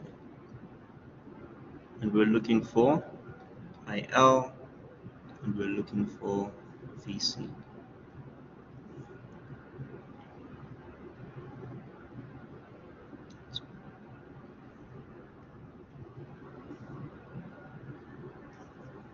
Okay. So let's start off with VC. VC is the voltage across the capacitor. So it's the voltage from this point all the way to that point. So you know that this is 0, that's 0, that's 0 there. It's a short circuit. That's 0 there and that's 0 there. So that should tell you that the voltage across the capacitor is 0 volts. And by extension, the energy across the capacitor, which is a half CV squared, will then give me 0 joules. Okay, what about the inductance? What about IL? If I'm looking for IL, I should be able to see that I've got a current 6 that splits to that and that. So I can use current division. So I can say the current that is through the inductor is going to give me 4 over 4 plus 2 multiplied by, so it's 4 over 4 plus 2 multiplied by 6. And that gives me 24 over 6. And that gives me 4 amps. And does this make sense? I've got a total of 6 amps, so this cannot be more than 6 amps because it's feeding from 6 amps. The current through the 2 ohm should be the majority of the current because it's the smallest resistor. So 4 of the 6 amps is coming to the load resistor, so that makes sense to me.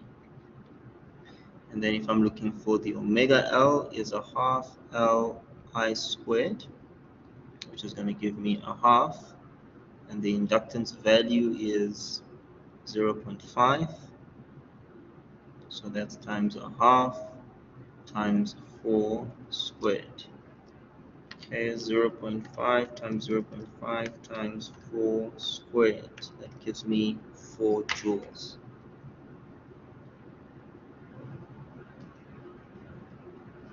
Okay, answer and unit.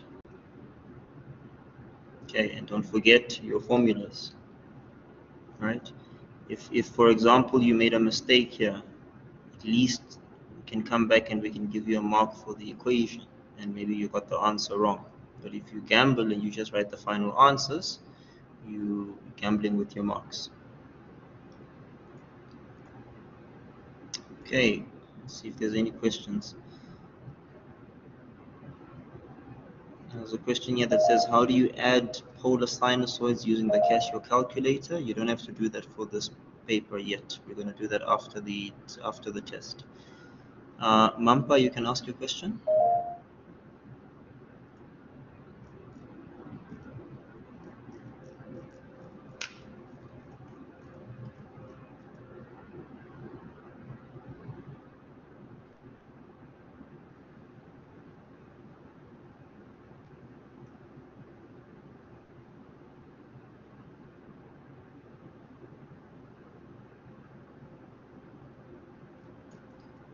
Mampa, you can ask your question.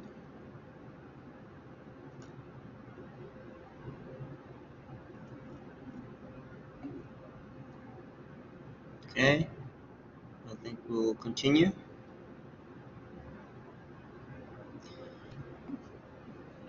In Thursday's paper, you're writing from 9.1, section 9.1 to section 9.3.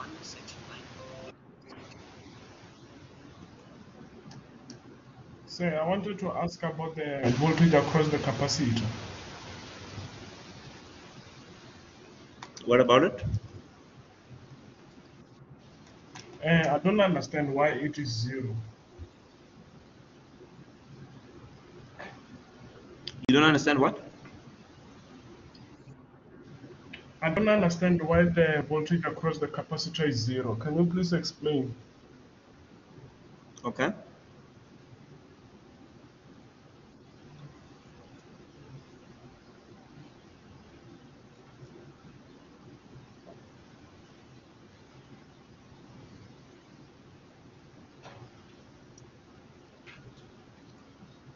The inductor is replaced with a short circuit, whilst the capacitor is replaced with an open circuit, right? If you look through the circuit, Yeah, I understand that one. okay, so you've got 0 Yes. volts at this point. It's a short circuit from here all the way to the top here. That means the voltage at this point is 0. What about the voltage at this point? Well, you don't have any current flowing through here. So the voltage drop across here, this is the only place where you could have dropped voltage. Yeah. But that voltage is equals to the current times the resistance. And the current is 0, so the voltage drop is going to give me 0. That means the voltage on top here will also be 0, and that will be 0. So the voltage at positive is 0, the voltage at the negative is 0. So the voltage drop across the capacitor will be 0. Does that make sense? Okay, so yeah, if I apply Kirchhoff voltage law, maybe I can understand more. Yeah, you can do that as well. Okay, sir, thank you. Okay.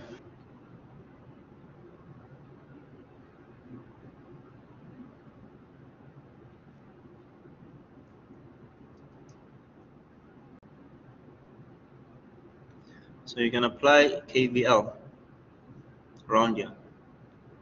So you can say minus the voltage across the capacitor, then you go across, then you're going to say, you can say minus the voltage of the resistor gives me 0.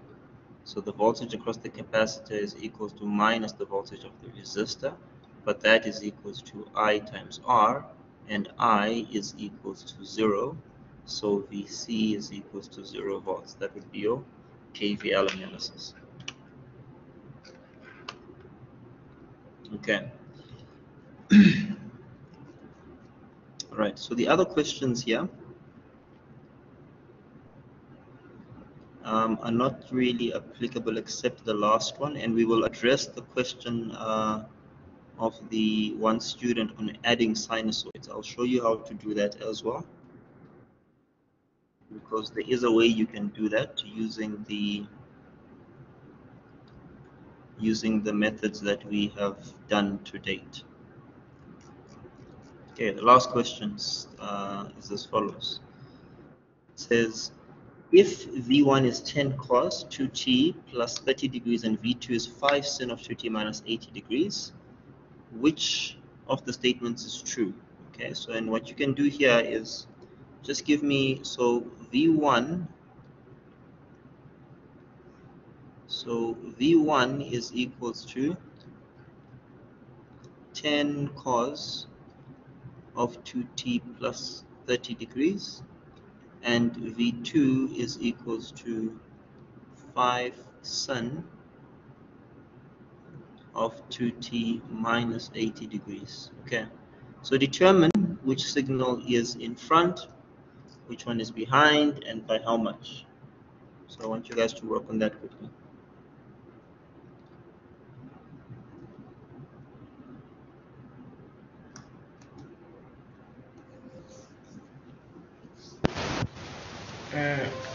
We can first change that sign to cos.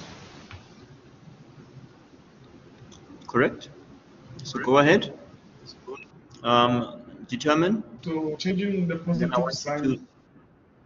Yeah, so you can convert it. So I want you to, once you're done and sign, you've checked which one is leading and lagging, you can indicate in the chat group. indicate which one you say is leading and lagging. Subtract the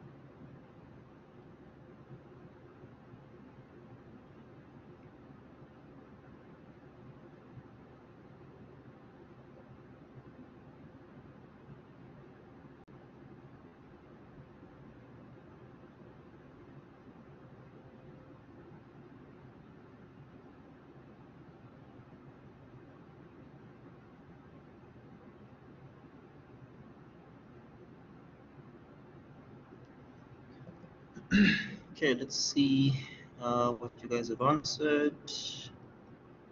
V1 lags V2 by 160 degrees. Lags V2 leads by 160. Good. Let's quickly take a look at that. So V1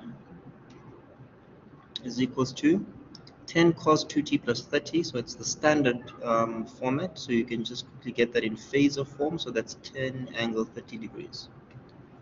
V2, which is 5 sin of 2t minus 80 degrees, is going to be 5 cos of 2t minus 80 degrees, and it's a positive sign, so you should know that you need to subtract 90 degrees. So V2 is going to give me 5 cos of 2t minus 80 minus 90 will be minus 170 degrees, minus 80 minus 90, 80, 70 minus 170 degrees. Okay, then I say select a reference. Right, that's the method, right? Select reference angle or select reference. So I'm going to say I want V1 to be my reference. Then I'll say the change in angle delta theta is going to give me theta V1 minus theta V2, which is going to give me 30 minus 170 degrees,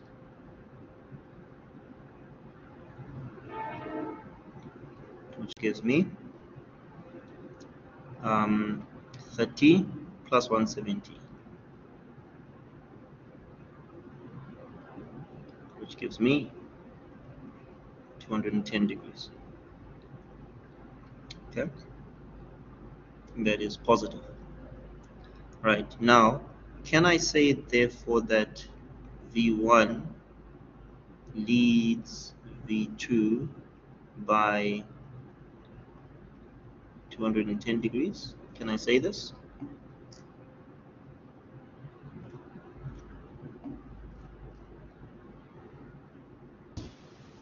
Hey, Yeah, it should be 200. Yeah, correct. So can I say that? Can I say V1 leads V2 by 200 degrees?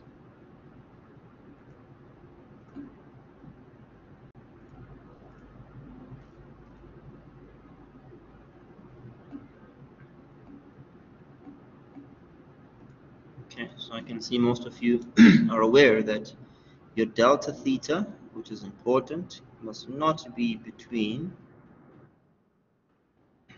always be between minus 180 degrees and positive 180 degrees, and this is sitting at 200, so it's outside of that region. So I need to either add or subtract 360 degrees so that this is back in the region. And obviously to get it back to this region, I can't add 360, it's going to take it further away. So I need to say 200 minus 360, which then takes me back to minus 160 degrees. Okay, so now that I've got that minus 160 degrees, then I can go back again and I can conclude, right? So it's negative. That means V1 lags, the reference lags the other one, V2, and it lags it by 160 degrees. Okay,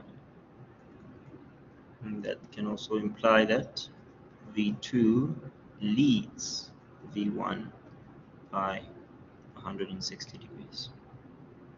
Okay. Now there was a question from the one student that said, if you need to add phasors, how would you do it? Okay. So 10 angle 30. So if I said here V1 plus V2, for example, then I want the final answer in the time domain. That would be 10 angle 30 plus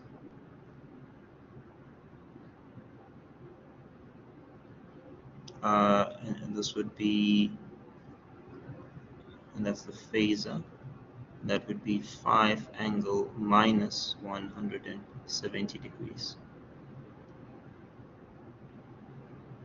Okay, so for you to add phasors, the angular frequency must be the same. Okay, so that this 2t and 2t, this must be the same, otherwise you can't add them.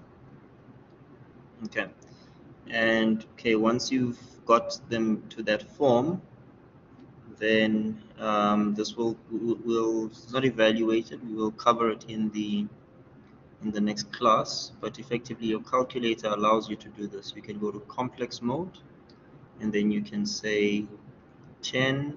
I usually put this in brackets, so bracket 10, then I use the angle sign, which is that angle 30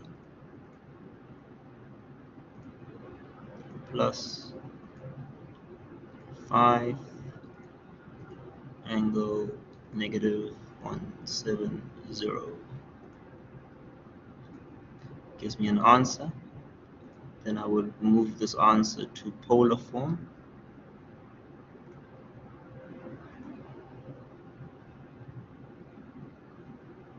and that gives me 5.57 angle 47.8.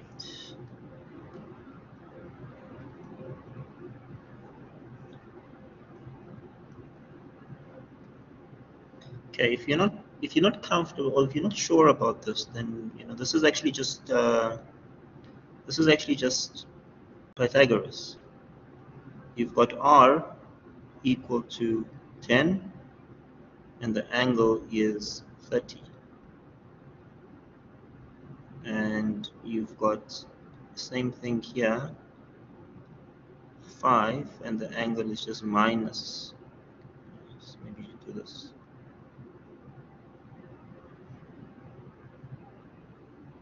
And the angle is, let's call it minus 170 degrees, and that is 5.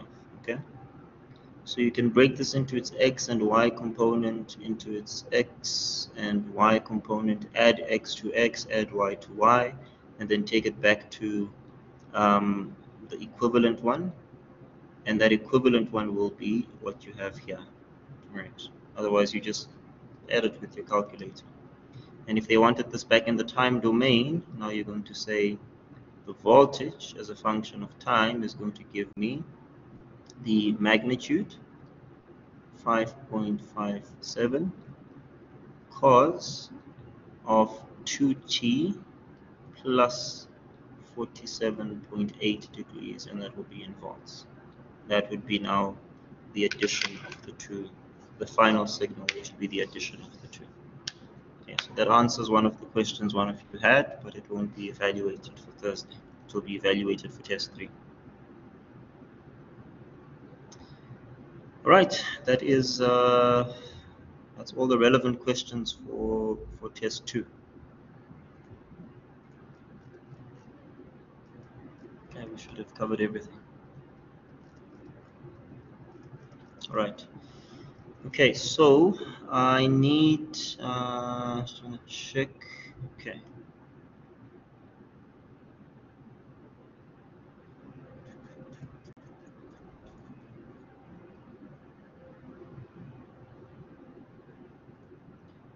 All right. I just need all of you to please just complete this form.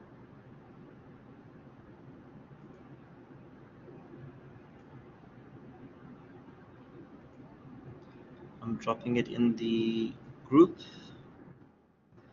Right, so just please complete the form just to give feedback on the session that we've just done now. So that link that I've indicated there.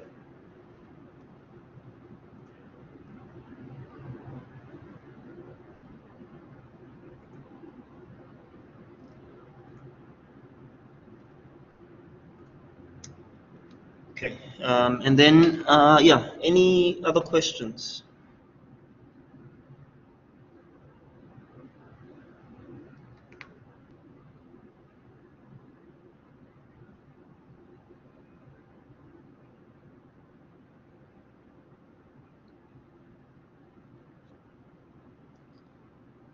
Anyone with any other questions? Are we all happy?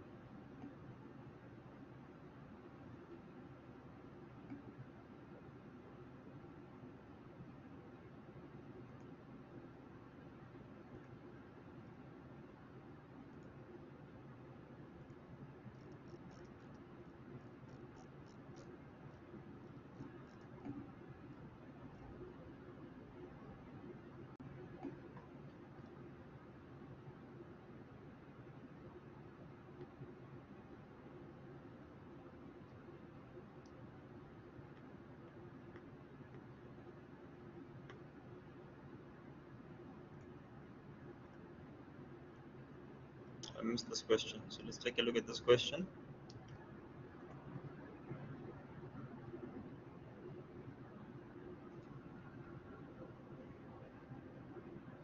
Okay, just complete those of you. I see there's quite a number of you that haven't completed the review form yet. Complete the review form. Test will be out of 50, not 60.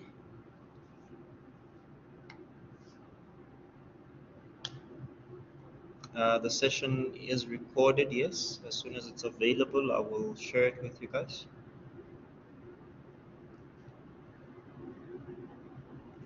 Okay, the question that the student is leading us to should be similar to the question that you've just done. I'll quickly run through it. V1, 20 cos omega t plus 60 degrees. So V1 phasor is equals to 20 angle 60.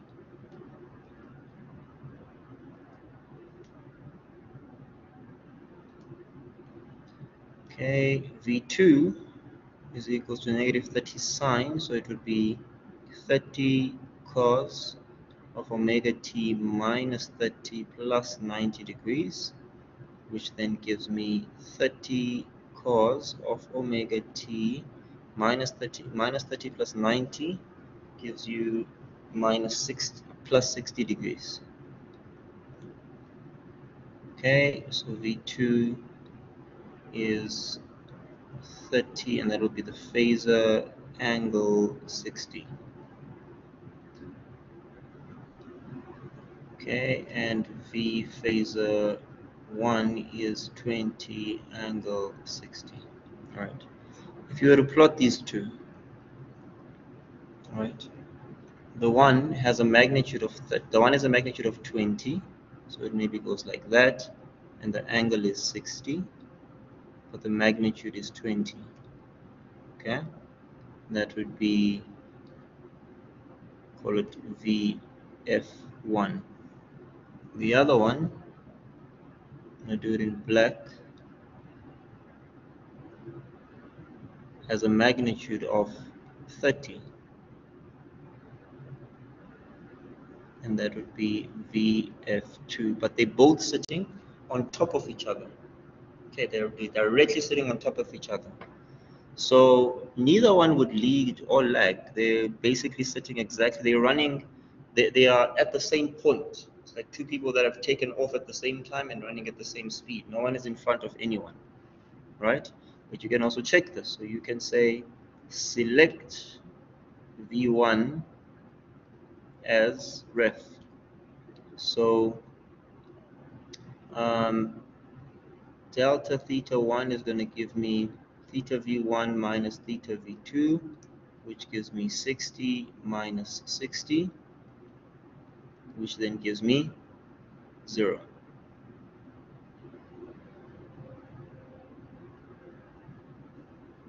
So V1 is in phase with V2. That means it doesn't lead or lag.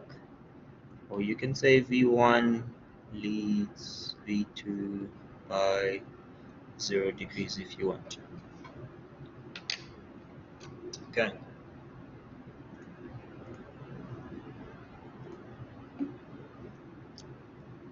Okay, there's still some of you that haven't filled in the form. Complete the form. Someone says, please do the last question of the class test.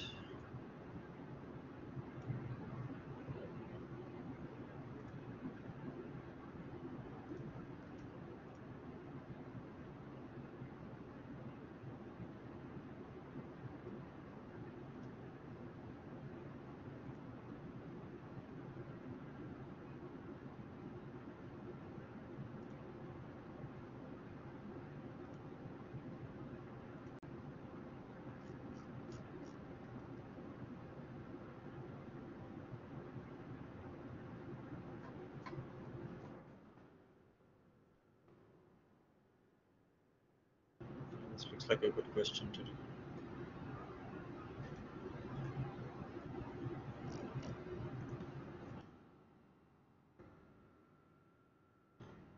question read, determine the Thevenin equivalent voltage for the circuit.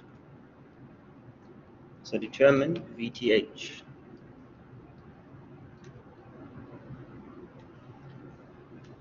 Okay, so that's Thevenin equivalent voltage, maximum voltage over the load resistor, and that happens when you replace your load resistor with an open circuit, which has already happened. So you're looking for the voltage here, VTH, which is equals to VAB, which is equals to VA minus VB. So this is actually a bit of an interesting question.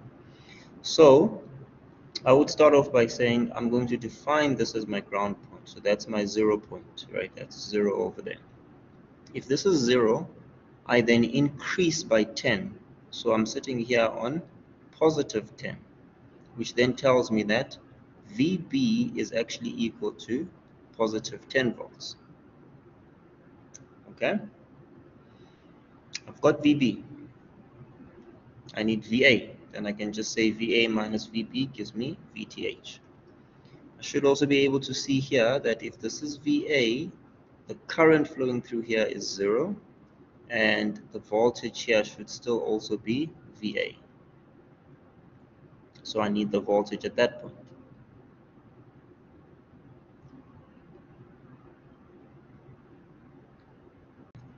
Right. So let us do a KCL. So I'm gonna select 2 points. I'm gonna call this point V. You could do source transformation to make this a voltage source in series with a resistor. Then you don't have 2 separate nodes to do KCL on. It may simplify things. I'm just going to keep it the way that it is for now. So I'm going to say KCL node V, right? So in this node, I'm going to say that current, I'm just going to say all of them are going out. So 2 amps is going out. So 2 plus V over 10 plus V minus VA over 10 gives me 0. That's my first equation. And then in the second loop, and I suppose I can stretch this, I can figure that out, so that will be common denominator of 10 times 2, so that will be 20 plus V plus V minus VA gives me 0. So that basically says 2V minus VA, or rather, let's say 20 is equals to VA minus 2V. Okay, that's your first equation, right? And then I can say KCL node VA. So what's happening here? So here I'm going to say all the currents are going in. So I'm going to say 2 amps plus V minus VA over 10 plus 3 gives me 0. So 20 plus V minus VA plus 30 gives me 0. So 50 is equals to VA minus V, and that's my second equation. And I'm going to plug that into my calculator. So I'm going to say mode, I say equation, that's the 2 linear equations, so it's 1. So the first one is VA and V, so it's 1 and minus 2, so 1 minus 2, that gives me 20. The next one is again 1 minus 1 gives me 50. And then I get VA as 80.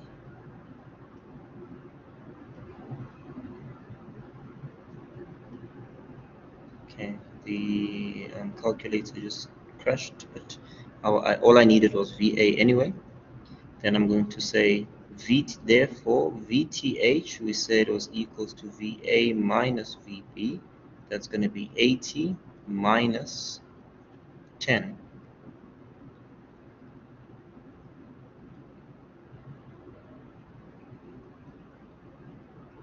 And that's going to give me 70 volts. Okay, so that was the last question.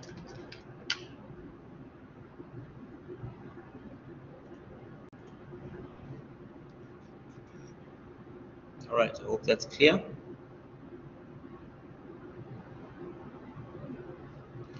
How to convert to polar form when using the calculator, not really important for you for the test that you're writing. So I don't think you need to worry about that for now.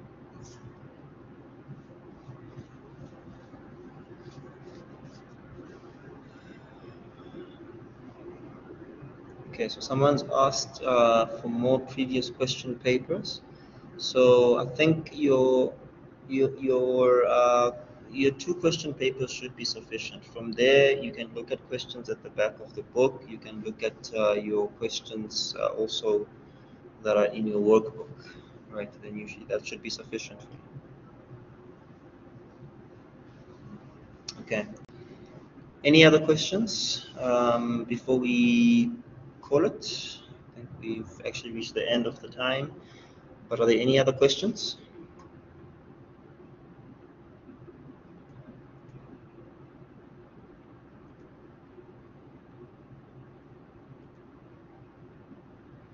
Okay, those of you that haven't filled in the feedback, complete the feedback. Any other questions?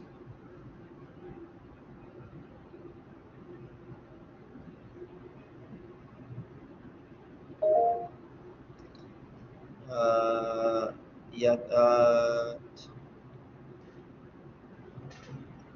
Itachi, you can answer, ask your question. Good afternoon, sir. Hi.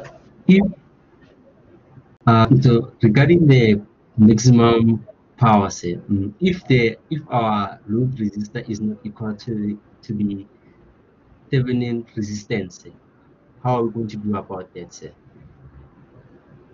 Just repeat again. If the load resistance is?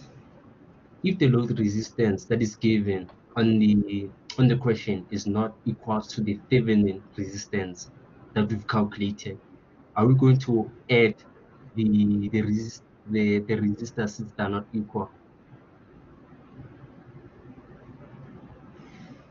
Yes. So so your question is ultimately what would the power be, right? So when we talk about maximum power, you must remember that maximum power can only occur when the load resistor is equal to the Thevenin equivalent resistance or Norton resistance, right? So we don't talk of maximum power if that condition is not met, right? But okay. The question could be asked, well, the load resistor is not equal to RTH. What is then the maximum power transfer, right? Then if you've got a VTH circuit, if you've got a circuit that looks like this, if you've got a circuit that maybe looks, yeah, like that's your VT.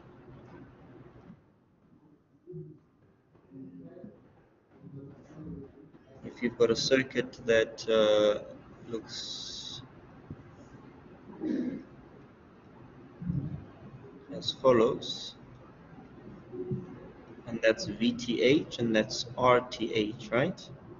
Yes. And you've got the resistor RL, which is your load resistor, okay?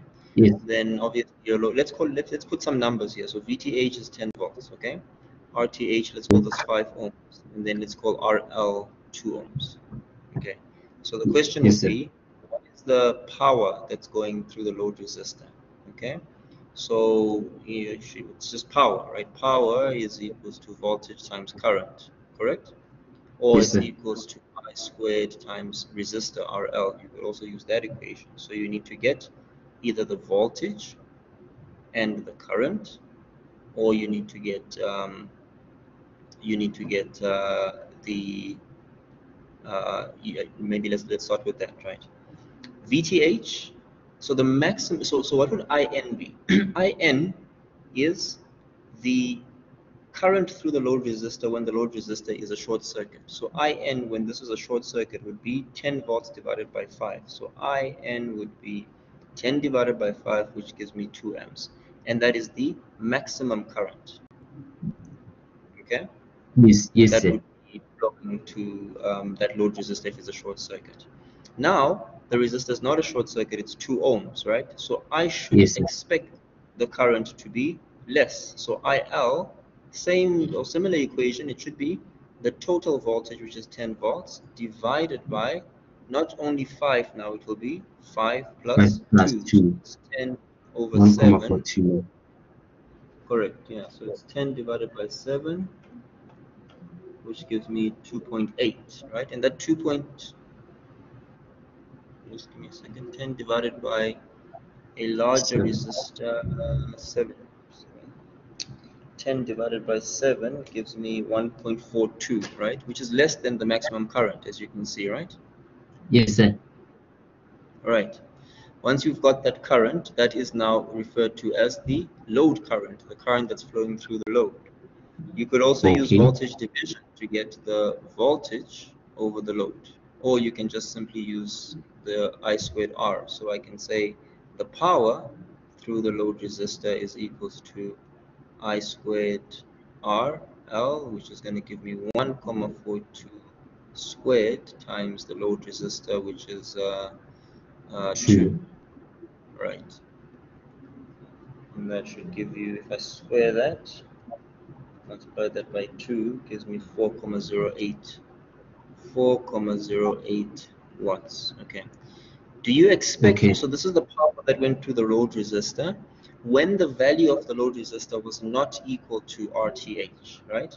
Okay, So would sir. you Yes, sir. expect this power to be, more or less than the power when RTH is equals to RL? What are you expecting in terms of the power when RTH is equals to RL? I expect the power to be the same, sir. The same as what? The same as this? No, like the power that the RL dissipates must be the same as the power that the RTH dissipates because they'll be equal. Okay, correct. I agree with you, but when you compare it to this power, are you expecting it to be less, more? How are you? What's the relationship? I expect it to be more, sir. Right, right. Because the maximum power transfer is then going to be the VTH squared over 4 RTH. If this power is less than this power, I'll be very shocked because that's why they defined this as maximum power transfer. So VTH Yes, squared is what is 10. So that'll be 10 squared over 4 times RTH, which was 5, right? So that's going to be 100 divided by 20, which gives you 5 watts. So the maximum power is 5 watts. Telling you that what you were doing is you were not charging your load at maximum. You were charging your load somewhere there at 4,8. Right? You're charging it there somewhere at 4,8 yes, with a resistance of 2 ohms for the load resistor. The moment you make a resistor equal to 5 ohms, which is equals to RTH, then you're charging at the maximum point, which is the 5 watts. Okay, so that would be the 4,8 or 0.8 watts, and that would be the 5 watts. Does that make sense? Yes, yes. So in conclusion, we're going to utilize the load resistance if the RTH is not equal to the RL. That specific value of RL, we must use it so that we can find the maximum power that passes through it or that it dissipates it. Yeah, correct. Thank you very much, sir. All right.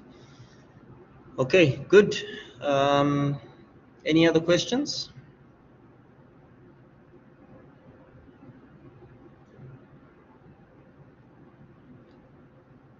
All right. I think that should bring us to then the end of our session. So I think to make sure you go through again these examples that we've done in preparation for tomorrow. Remember Thursday rather. Remember that when you're writing your paper, you must always, have a strategy. So start with the stuff that you best understand. Go through. If I was looking at your paper, I would probably start with the DC analysis of capacitors. That's easy work. I would then look at your sinusoidal circuits. That's usually easy work to go through. I would look at your chapter 7, which is your time varying sources. So your your source free and your step response circuits. And then I would most probably finish off with my Thevenin and Norton equivalent circuits. That's how I would probably do the thing, and that's what you need to also look at when you're doing the paper. Start off with sections that you're more strong in doing. The longer you're doing a paper, the more tired you become, the more prone you are to making mistakes. So you want to start where you're strong first and make sure you get the marks. And remember, most of the question is you either know it or you don't. So there's no half marks or quarter marks or whatever may be the case. You need to make sure that you are fully, perfectly answering the question. Okay, if you don't get the marks right, you're probably losing 80% of those marks, I would say. All right, so you need to make sure when you're doing the question.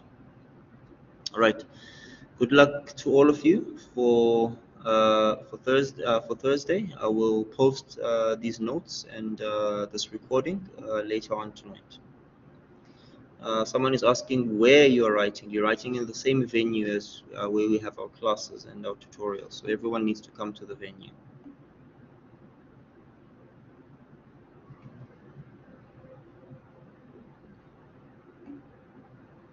Okay, I will post the test 2 as well, so that you've got some guidance in that.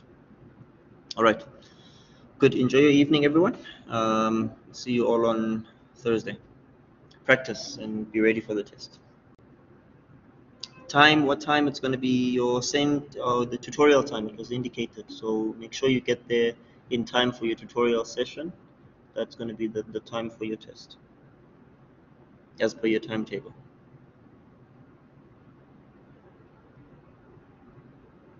So make sure you're in class by just before, I'll say 20 to 10. You should be in class. We should be starting shortly after that. In fact, by 9:30, make sure you come to the venue. Okay. All right. Take care, everyone. Good night.